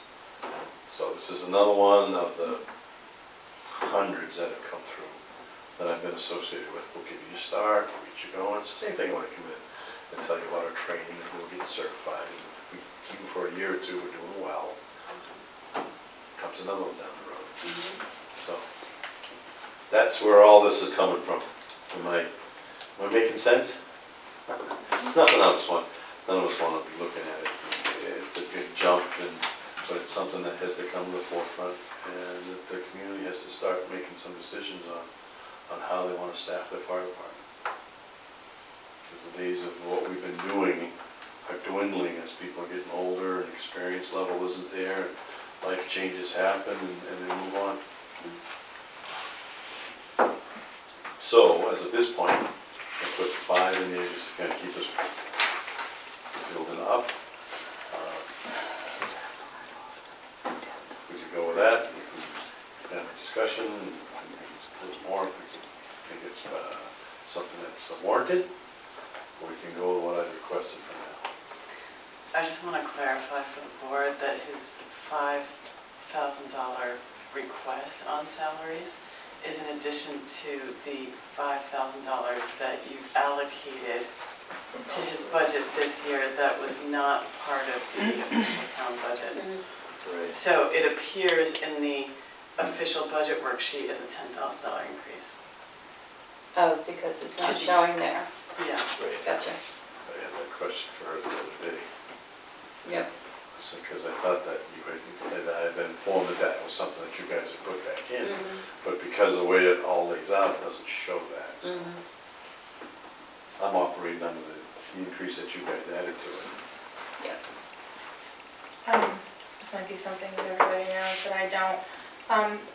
New people coming in and we're paying for training, does that get paid back? Or is it possible to come and get training and then go off and get a job somewhere else? That's usually what happens. And what we do is we have a sheet, we have a contract that we have them sign, and we want them to stay there for a minimum of 1 year to help get some of that back. But we are not paying the whole price of the training. If they go to a training class, I have a gentleman right now that's in the academy taking the recruit schools with the fire academy. It's a $7,000 tuition fee. Because he's affiliated with the fire department, us, it's $1,700. Out of that $1,700, we'll pay half. He's responsible for the other half. And I'm very upfront with that stuff. They know what they have to do as far as their training. Because the certification stuff that you're required to do to be a firefighter is immense. And you have to have it or we can't use you. My father went to the academy when I was a kid, so. Father was a firefighter? Yeah, in Barnstead, he was a volunteer firefighter. Okay.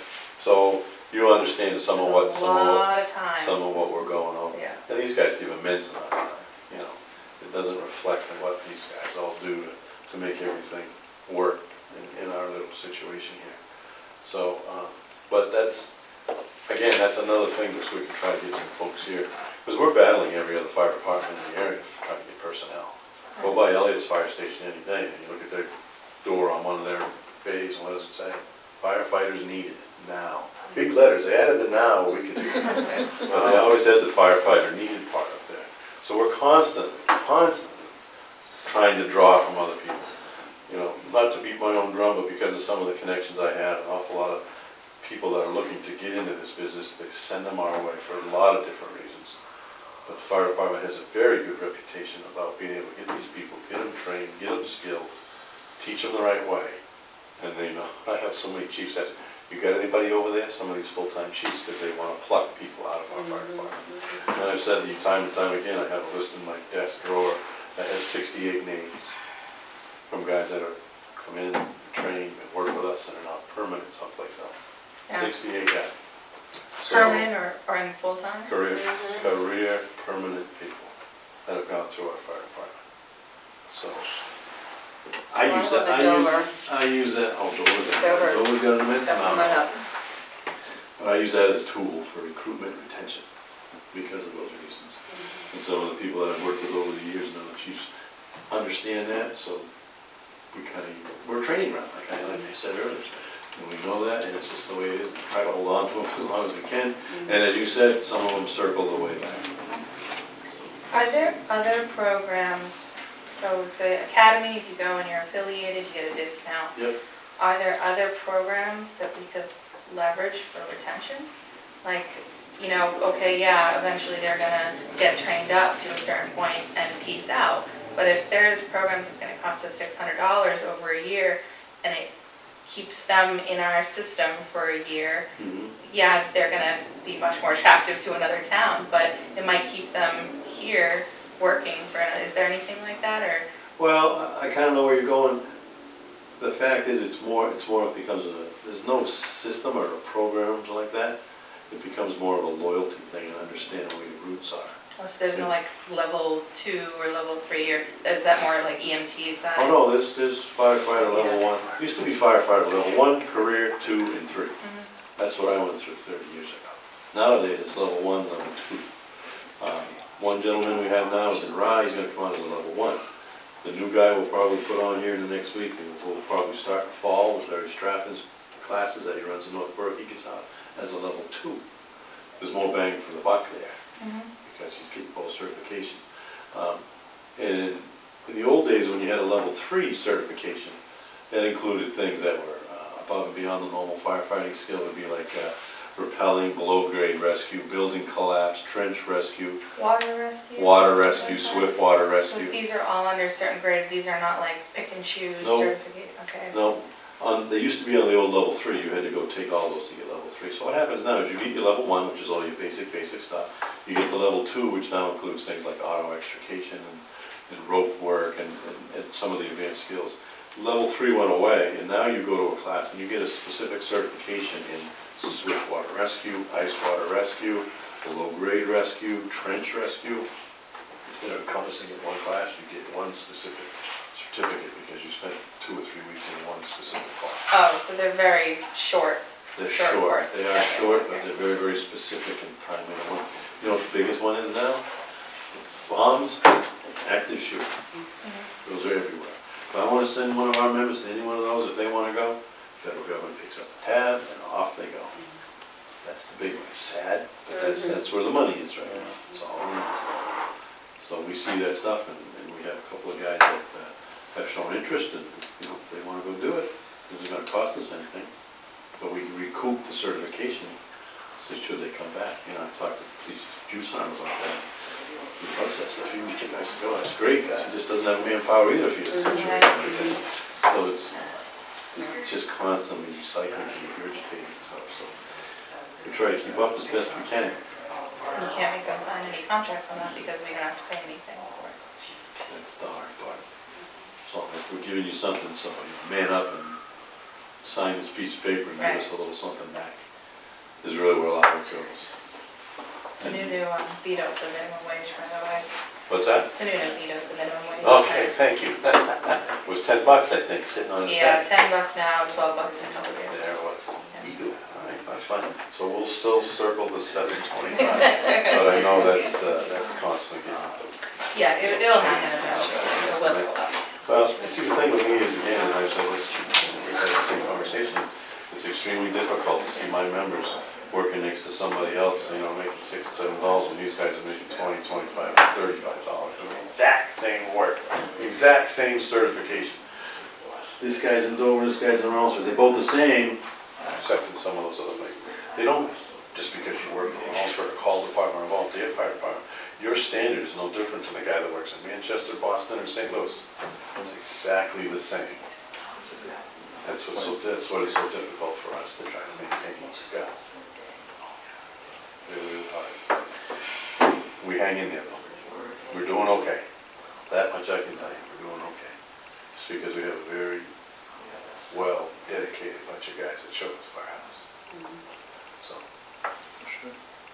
that's my pitch. Any other questions? I'm good, thank you. Thanks, Mark. Thank you. Okay. Appreciate it. So, I guess you should probably tell me when, I don't have to come to you guys anymore. Tomorrow? Well, you'll have to go to the budget committee. Oh, Right. Yeah, Yeah, whenever. yeah, this is, we'll make our Yep. approval recommendation, take to the budget committee, and then you'll, I would assume that they're gonna have all the department heads as well as they have every other year, Yeah. their own. Yeah, well, that's what I'm saying, they're next in line. They're scheduled, and if you wanna, So you are on schedule. yeah, every. You already gave me a day and time to be here? Well, not I, but, No, then I understand that, that's fine. I know it's coming, I know the process has moved up, because it should always be a November kind of thing, and I know What's gonna be up a little? we've slid forward just because of the changes. Yeah. yeah, but if you hold on a second, I can tell you when it is.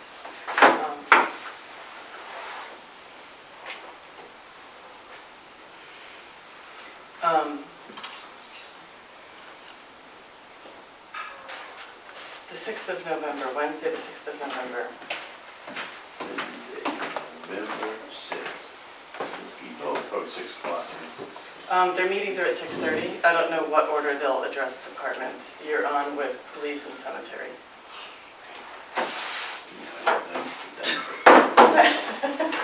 You can talk to John if you want. Well, I just think it's a little bit easier, I mean, not knowing what you, but trying to lump the police and the fire in the same night, as like, well, police is obviously the biggest budget you gotta deal with. You know, there's probably what George is after that, and we're scraping the bottom, but, sometimes it's hard to want to be important for one, I don't like to follow him, but it's almost, in my view, is almost a better way to disseminate who and when they give their presentations. Yeah, I don't know who, he made that schedule, right, John did? It was approved by the committee. Yeah. Yeah. Yeah, it's kind of what it's always been, you know. Mm-hmm. Anyway. That's how it's done. It's always been. Mark, Thank you. Daddy, thank you. thank you. Have a good night. Hello, Suzanne. I didn't know you were hiding behind me. Sign back here, yes. By the way, just check it with John, and maybe next year you have a request for a different seat. That's right, you're a member of that now, aren't you? Yeah, we're tough. We're tough. Boy, I assume I could just come up. Yep, come on up. I'm standing for, who are you? Oh, no, nice to see you. Madam Chair, and you are new. I am I'm new. Suzanne. Nice to meet you. You are Jessica, yeah. Jessica Welch. Welch. Yes. Hello. She's a previous select board member. Yes. And now is doing CIP. Yes. So let me, give me a minute here, let me bring up stuff. They do have printed copies, so they can follow And along, of the summary. including your summary. Excellent, excellent. Yes, we got it on big pieces of paper. Nice, even the summary. huh? Even the summary. the is summary, printed up that Yes, way. rather than change the print job. Okay, well, nice to be here. Thank you for having the time to think about CIP.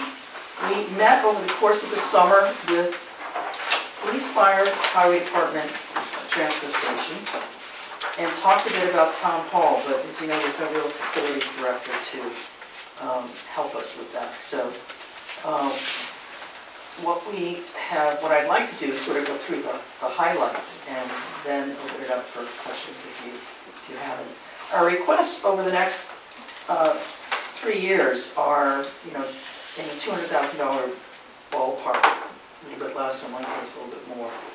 And one of the, what we try to do is to keep the annual appropriation request as flat as possible. But nonetheless, if you look at the executive summary, there's a real, it's slowly increasing across the 10 years until you get to 2029, and it's a little high. So we'll talk about that in a bit, but that is the case with this CIP.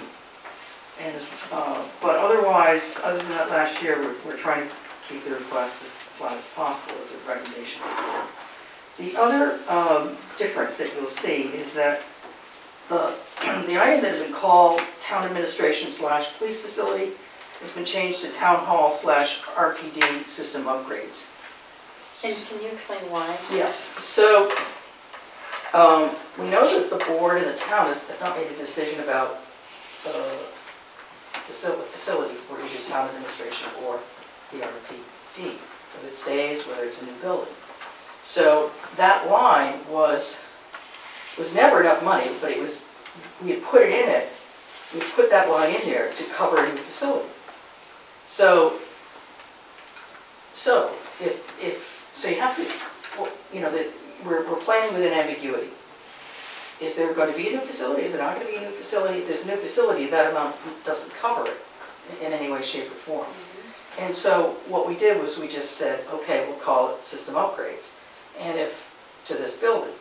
And should the board and the town agree to bond a new building, then that line is no longer used for system upgrades for this building, and can be, the board could take it, stick it in the operating budget, and help defray the principal and interest payments on the bond.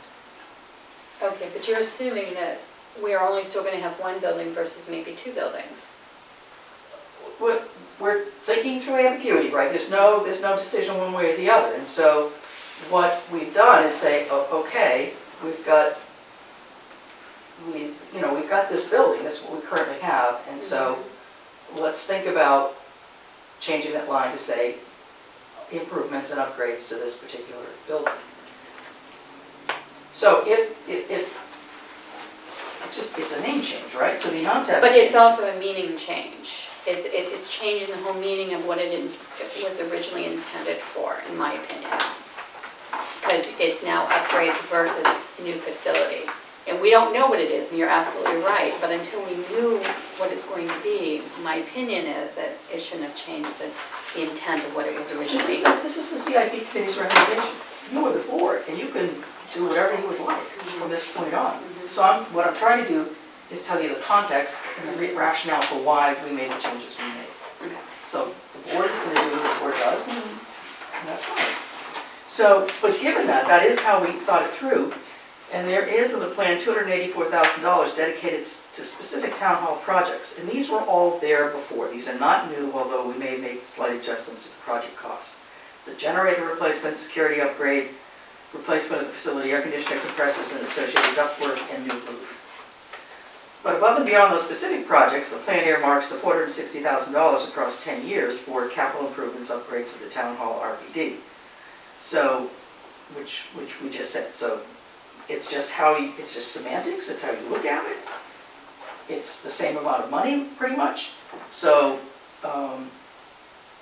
in all, if you take the specific upgrades that I mentioned, as well as that line, you've got $744,000 that can be earmarked for this building. Another item of discussion was the 2 fire engine replacements in the CIP. And that discussion was made more complex by the introduction of the replacement to the RP tanker, which was sprung on us, almost like an aside, because we kept asking, is there something else, is there something else?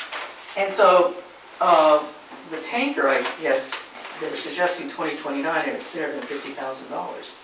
So, which adds a big chunk to the CIP. And so, again, we had a lot of discussion about how best to manage all of that. And while members of the committee feel strongly that the CIP should be used to fund all the capital projects, we also feel strongly that the increase in the average annual outlay could simply be overwhelming with those equipment replacements. And so what our strategy, and again, this is just a recommendation, right? Your board is gonna do what the board thinks is best to do. But so that we could complete our part of this recommendation, our strategy represented that we would bond the next fire engine to the tune of about $600,000, the one that's going to be in 2026, in order to allow the CIP to fund the tanker completely and the second fire engine.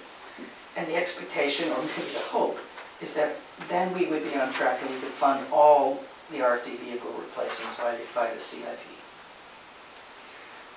Two other highlights which I neglected to put in the executive summary, but which bear mentioning, have to do with a long discussion we had with the highway department, with our road agent, with regard to equipment configuration. And, you know, the articulating loader is, I think it was called something else, but he said we really should call it an articulating loader. He thinks that the combination of an articulating loader and a mini excavator provide the town with a lot more flexibility and value, and would like to see those two eventually replace the Bobcat and the backhoe. So if you look at the plan, the Bobcat, which was moved to the transfer station, is zeroed out. It's there, but it's zeroed out. If you look at the backhoe, that's been zeroed out.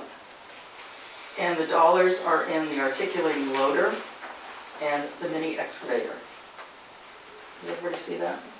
So that's the current thought that George was recommending when he met with us. The committee agreed, and that's what you see. We had some discussion about the articulating loader and its cost, but that's where the committee ended up as far as the recommendation. The other thing that is interesting to note is under the transfer station, we removed the Quonset huts. I don't know if I actually just deleted them or whether they're still there with $0. Still there with zeros. Okay. So, because our road agent said he was going to manage the functionality that he was looking for with the Quonset huts via the operating budget, by constructing some things, structures at less dollars, fewer dollars. So those are some of the highlights. There remain some uncertainties. One is, of course, the uncertainty about a new building, a new town hall, as I discussed. There was also the issue about the town boiler, so I left it in there. You can see it's highlighted with $0. When we met, there was some discussion about whether it would come out of the authorization that had already been approved in March, or maybe a delay of next year, or maybe it would need to be reauthorized. So it's there, zeroed out, with the expectation that it would be installed and paid for with that authorization of 2019. But we kept it there just in case there's a change in plans. And then there's the LED lighting is on there too, $0. We didn't know when that might happen, how much it might be, what the funding would be. So it's kind of there as a placeholder.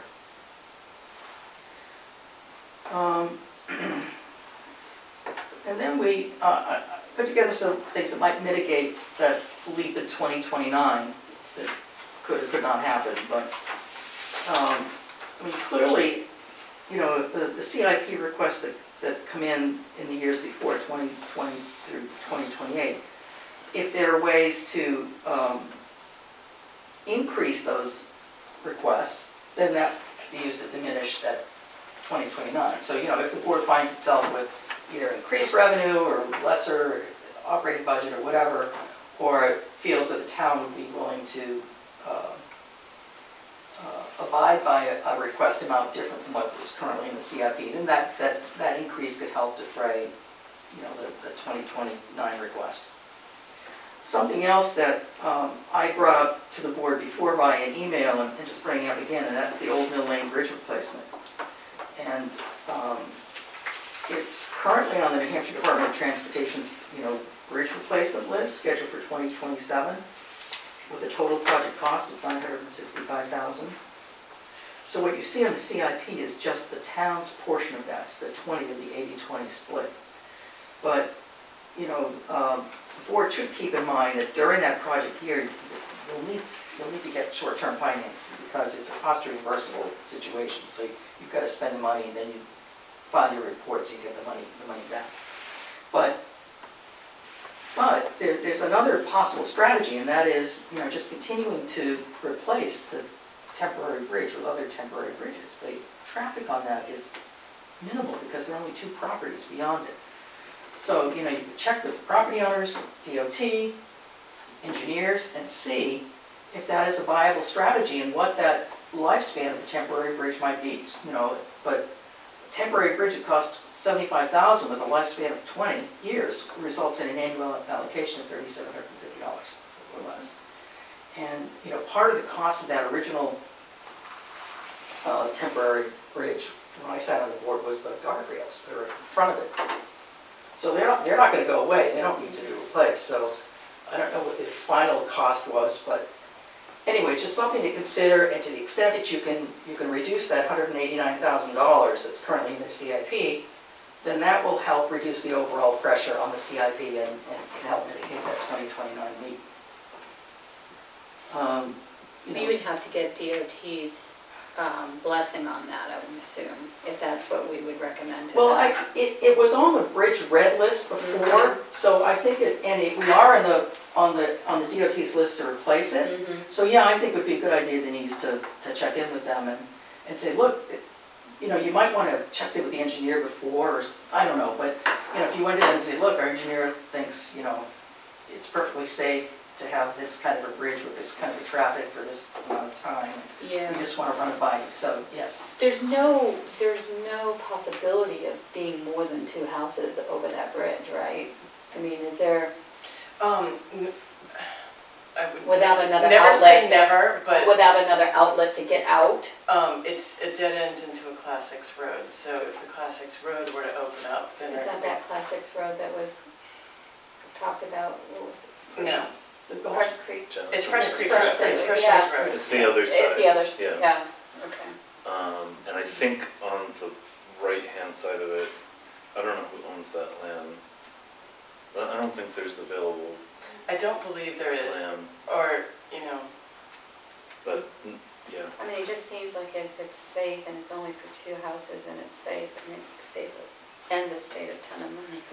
It's a lot of money, $1 million For 2 houses, I mean, if it's never gonna be any more than that, you know, I mean, it's, I don't know, but. Yeah, so I mean, Certainly need to that's look something into to it down the consider. road. Yeah, Sure. you've got a little bit of time to mull that over, but, also, you know, should the board decide not to recommend a new building for town hall and RPD, that $744,000 that's currently in the plan, it may be overstated, you know, who knows? As improvement and upgrades are more clearly identified, the process may cause a release of funding that can be added to other lines of the CIP. So, you know, again, as you get clarity on where our facilities are going. And then, you know, in case there's a miracle and certain things that we think are going to cost a lot of money don't cost as much, then that can be used.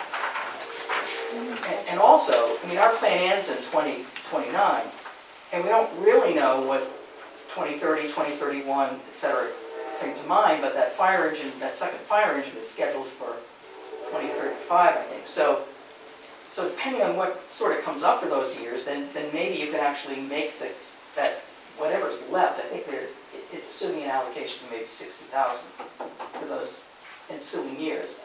I mean, maybe you can make it $70,000 or $75,000 and take it off at 2029. So who knows? So The fire trucks added to them was based just on possibility of replacing them. I'm It sorry, doesn't- I missed the beginning of the question. Adding the fire trucks to those was just saying, okay, what is it that you have in your building that is going to eventually have to be replaced? So these dates could be extended based on usage and based on rust and all of those things that goes with a fire truck that causes it to have to be replaced. But it doesn't necessarily mean that those, it's a target date, Right. right? So Yeah, those can absolutely. move out for Extending it sure. is gravy, right? Because Right. that absolutely releases Yeah. some of your money. So the other thing that I will just offer as a suggestion, you know, we're trying to capture all of the vehicles and actually all of the large recurring expenses. And, you know, we don't have everything yet, you know, because obviously the tanker came up just this year. So, and we put the command vehicle in the plan without a year, without an amount, just to, that's a word, just so that we won't forget it. Yeah. So it might be interesting to see how other municipalities deal with what is a 10-year plan, but where do they put the stuff that's not in that 10 years yet? So that they don't forget it, so that, you know, maybe they want to even start saving for it now because it's huge. I don't know, but it would be an interesting thing maybe to explore should anybody have the time. And then, you know, bonding implications, I included the current repayment that we're under, just so that you could get an idea if you know, if you wanted to think about the recommendation that we bond the next fire engine, it will be, right now it's scheduled to be bought in 2026, so the payment would likely not begin until 2027. So you can see, you know, that's the last year of like where all three bonds are active, and then the following year, the transfer station falls off. 4 years later, the fire engine bond falls off. So yeah, that would just be helpful to see that. And you know, that's all I have for presentation point of view. Just to highlight also, so a kind of a surprise thing was the extrication equipment for the fire station that had not previously been on the plan, but they were, the piece of equipment they have is the second oldest in the state. The first oldest is a backup to a backup in Nashua. So Yeah. this is not optional, right? Those are, that was donated by Janko years Oh, and years really? and years and years Oh, ago. well, when let's Harry go back was to chief. Janko, see if But there's any. it highlights, you know, that we're still trying to get completeness on Yes, this, yeah. Yeah, right? but it could be a backup. So- But now they've come up with new improved, Oh, not they're- as big, yeah, not as heavy, They're they're battery operated. battery operated. It's modularized or just something. so many Yeah. different things that you can do, for Very sure. And it, if you needed one, you want to have it on your trunk. Yeah, no, yep, absolutely. Now, hold on one second. Paving parking lot can come, oh, you took it off. Yes. Because you know that's because- happening now. Oh, very good. It just, I think maybe our town administrator suggested that it get put on the paving schedule, so. Well, because we didn't know. Prior to. Prior, yeah. it last 2 weeks ago or something, we found out that we had some extra money from the paving account, so there's some things that we can get done this year, so that will, well, he's prepped it already, but it hasn't happened yet, but So, we won't have to worry about that. yeah, so I guess, let me go over, because I didn't do that explicitly, some of the outlays for 2020. So one is the police leasing, and we have extended the 10-year plan to include only leasing. So the years that you don't see as much money is because, you know, there's no lease starting or something like that. I actually had it clearer in my head, but all of this is leasing. There's no purchase. And so, you know, Chief Ducharme said at some point they may come back and request that, you know, we start purchasing again, but right now he suggested that we carry it out with all leasing. So that's what you see. So I guess some years there's still just 2 leases active, and other years, all 3. Let's see. And that's it for police, just vehicle leasing. Under fire department, as Miles just said, the extrication equipment is new, but it seems that it's a safety issue. So we put it for this year. There's money in the, you know, we jiggered it with where the fund balance was, so it can come entirely from the CIP reserve fund. The forestry vehicle, most of it can come from the, again, while this wasn't new, I don't know that it was originally scheduled for 2020, do you remember, Miles? It was on it, but I don't, I don't think it was. Yeah. I think they're having some major problems with Exactly. it. So, again, Kind of went up the top of the line. right, so we've just got a $9,200 outlay, and the rest is coming from CIP reserve fund. And that's the outlays for, what would be warrant article recommendations if the board goes along with this for the fire department. Under highway, it's the articulating loader, which is expensive, 50,000 of which is in the CIP reserve fund. That's the only, I guess that's it for outlays. Digital fingerprinting, I you have think for that's 2020. 20, thought we, I thought it's Bumped that out 2021, a yeah, I year, think that should be 2021. Because you've got green on 2021, I which is your do, I purchase see year. that, that's not correct. What's not correct is the purchase target year, that should be 2021. Sorry about that.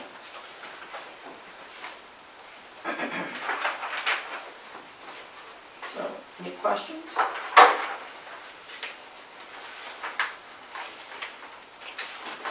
The septic upgrade under fire department, there was a lot of discussion about that, it's unclear, they haven't been having problems lately, so we didn't want to eliminate it altogether, so it's still there with $40,000. And the other item under fire department we should point out is pave stabilize the front ramp. We've got 20,000 outlay, and in our discussions, we thought that it was probably too little, but. We're looking to do that That's in gonna- 26, that's gonna be done sooner than later. It's gonna have to be 2020, either 2020 or 2021, Yeah, if we're gonna comply with With stormwater stormwater. and have as washing well. stations that have a drain that go into a water separator and all that. It would probably coincide with that, or it would probably make sense to coincide with that. Yeah.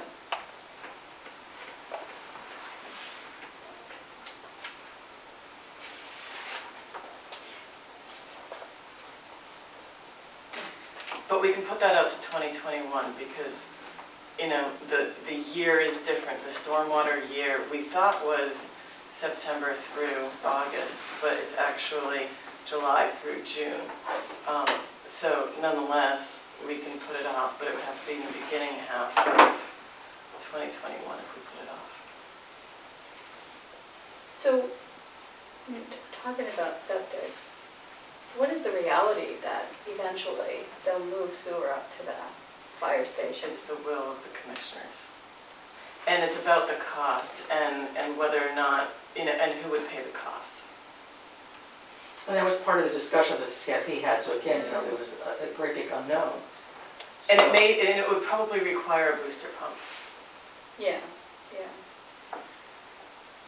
But would it also require an enlargement of the sewer facility? Because No. we've been always told that they're at their max. The water, Rollinsford water sewer, it's not it, it's maxed out. But that's what we were always told. They Previous sold commissioners. capacity in prior years, they would sell capacity to other towns, facilities. You're not allowed to, so we don't anymore. Yeah, yeah. And why did highway get put on a septic?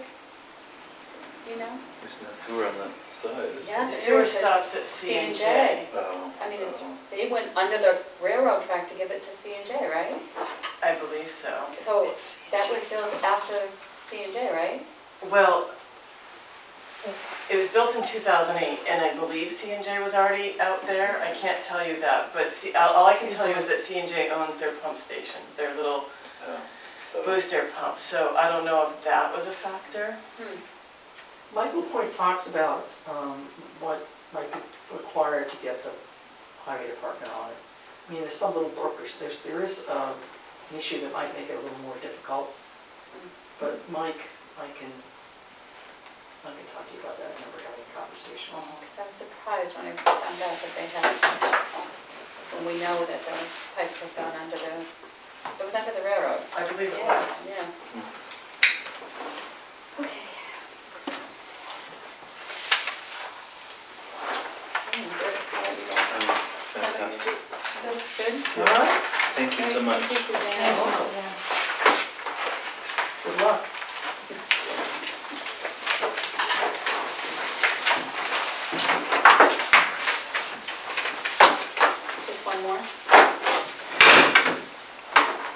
Is he here? He was here. Mark Is is here. he still here? Yeah, it's coming in. Oh, there he is. Have a nice evening. Have a good night. Suzanne, Suzanne, stop by my office. Oh, right. I will.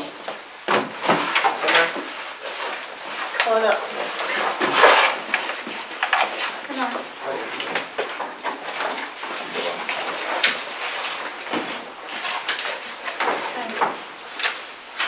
This is Mark Kuchar. This is Jessica. Jessica. Selectman.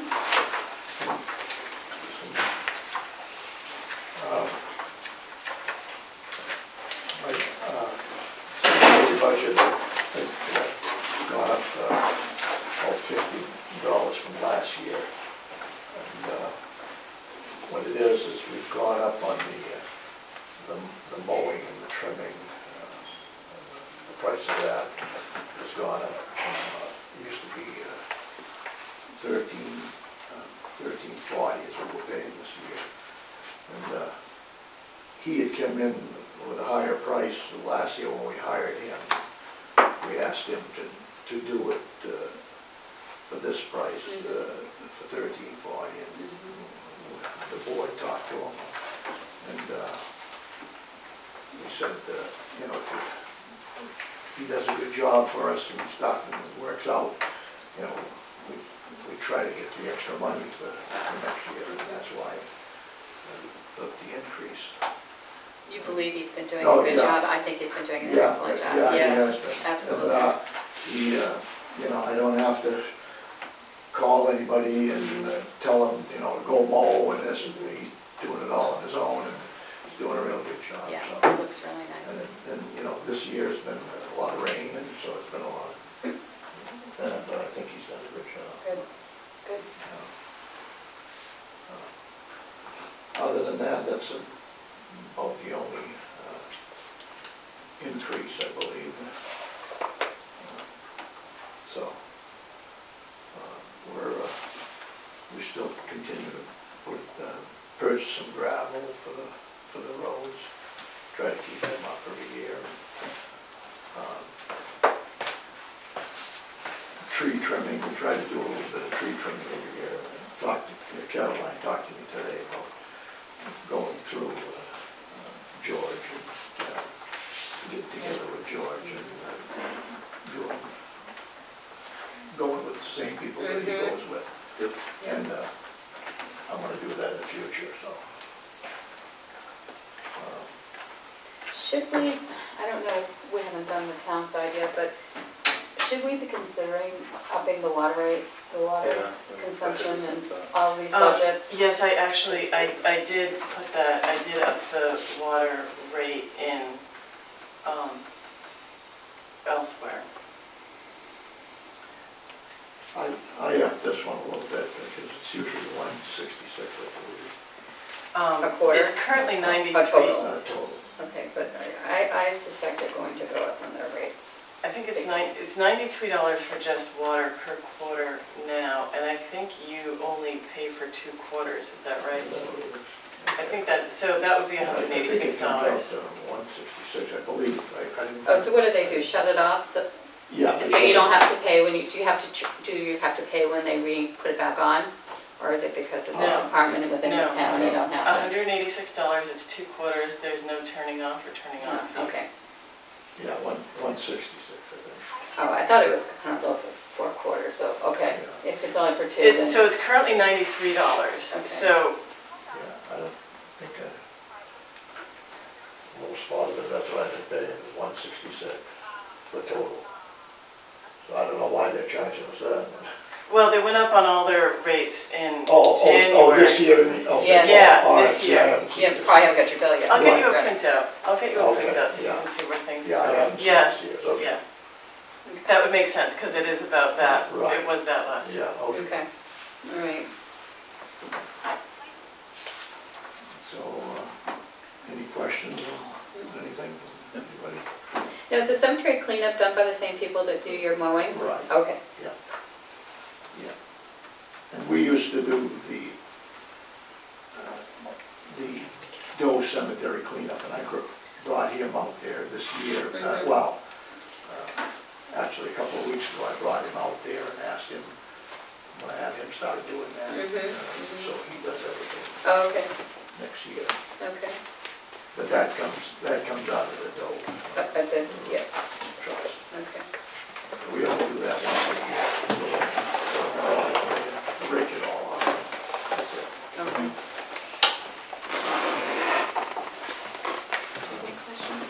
No, I have a list of how much everyone pays for water, I was trying to find it quickly, but I don't have it. I'm good, Good. thank All you. right, thank you so much. Yeah. Sorry you had to wait so long for such a short period of time. Sorry you had to wait so long. I'm sure he loves hanging out at town hall. He loves hanging out.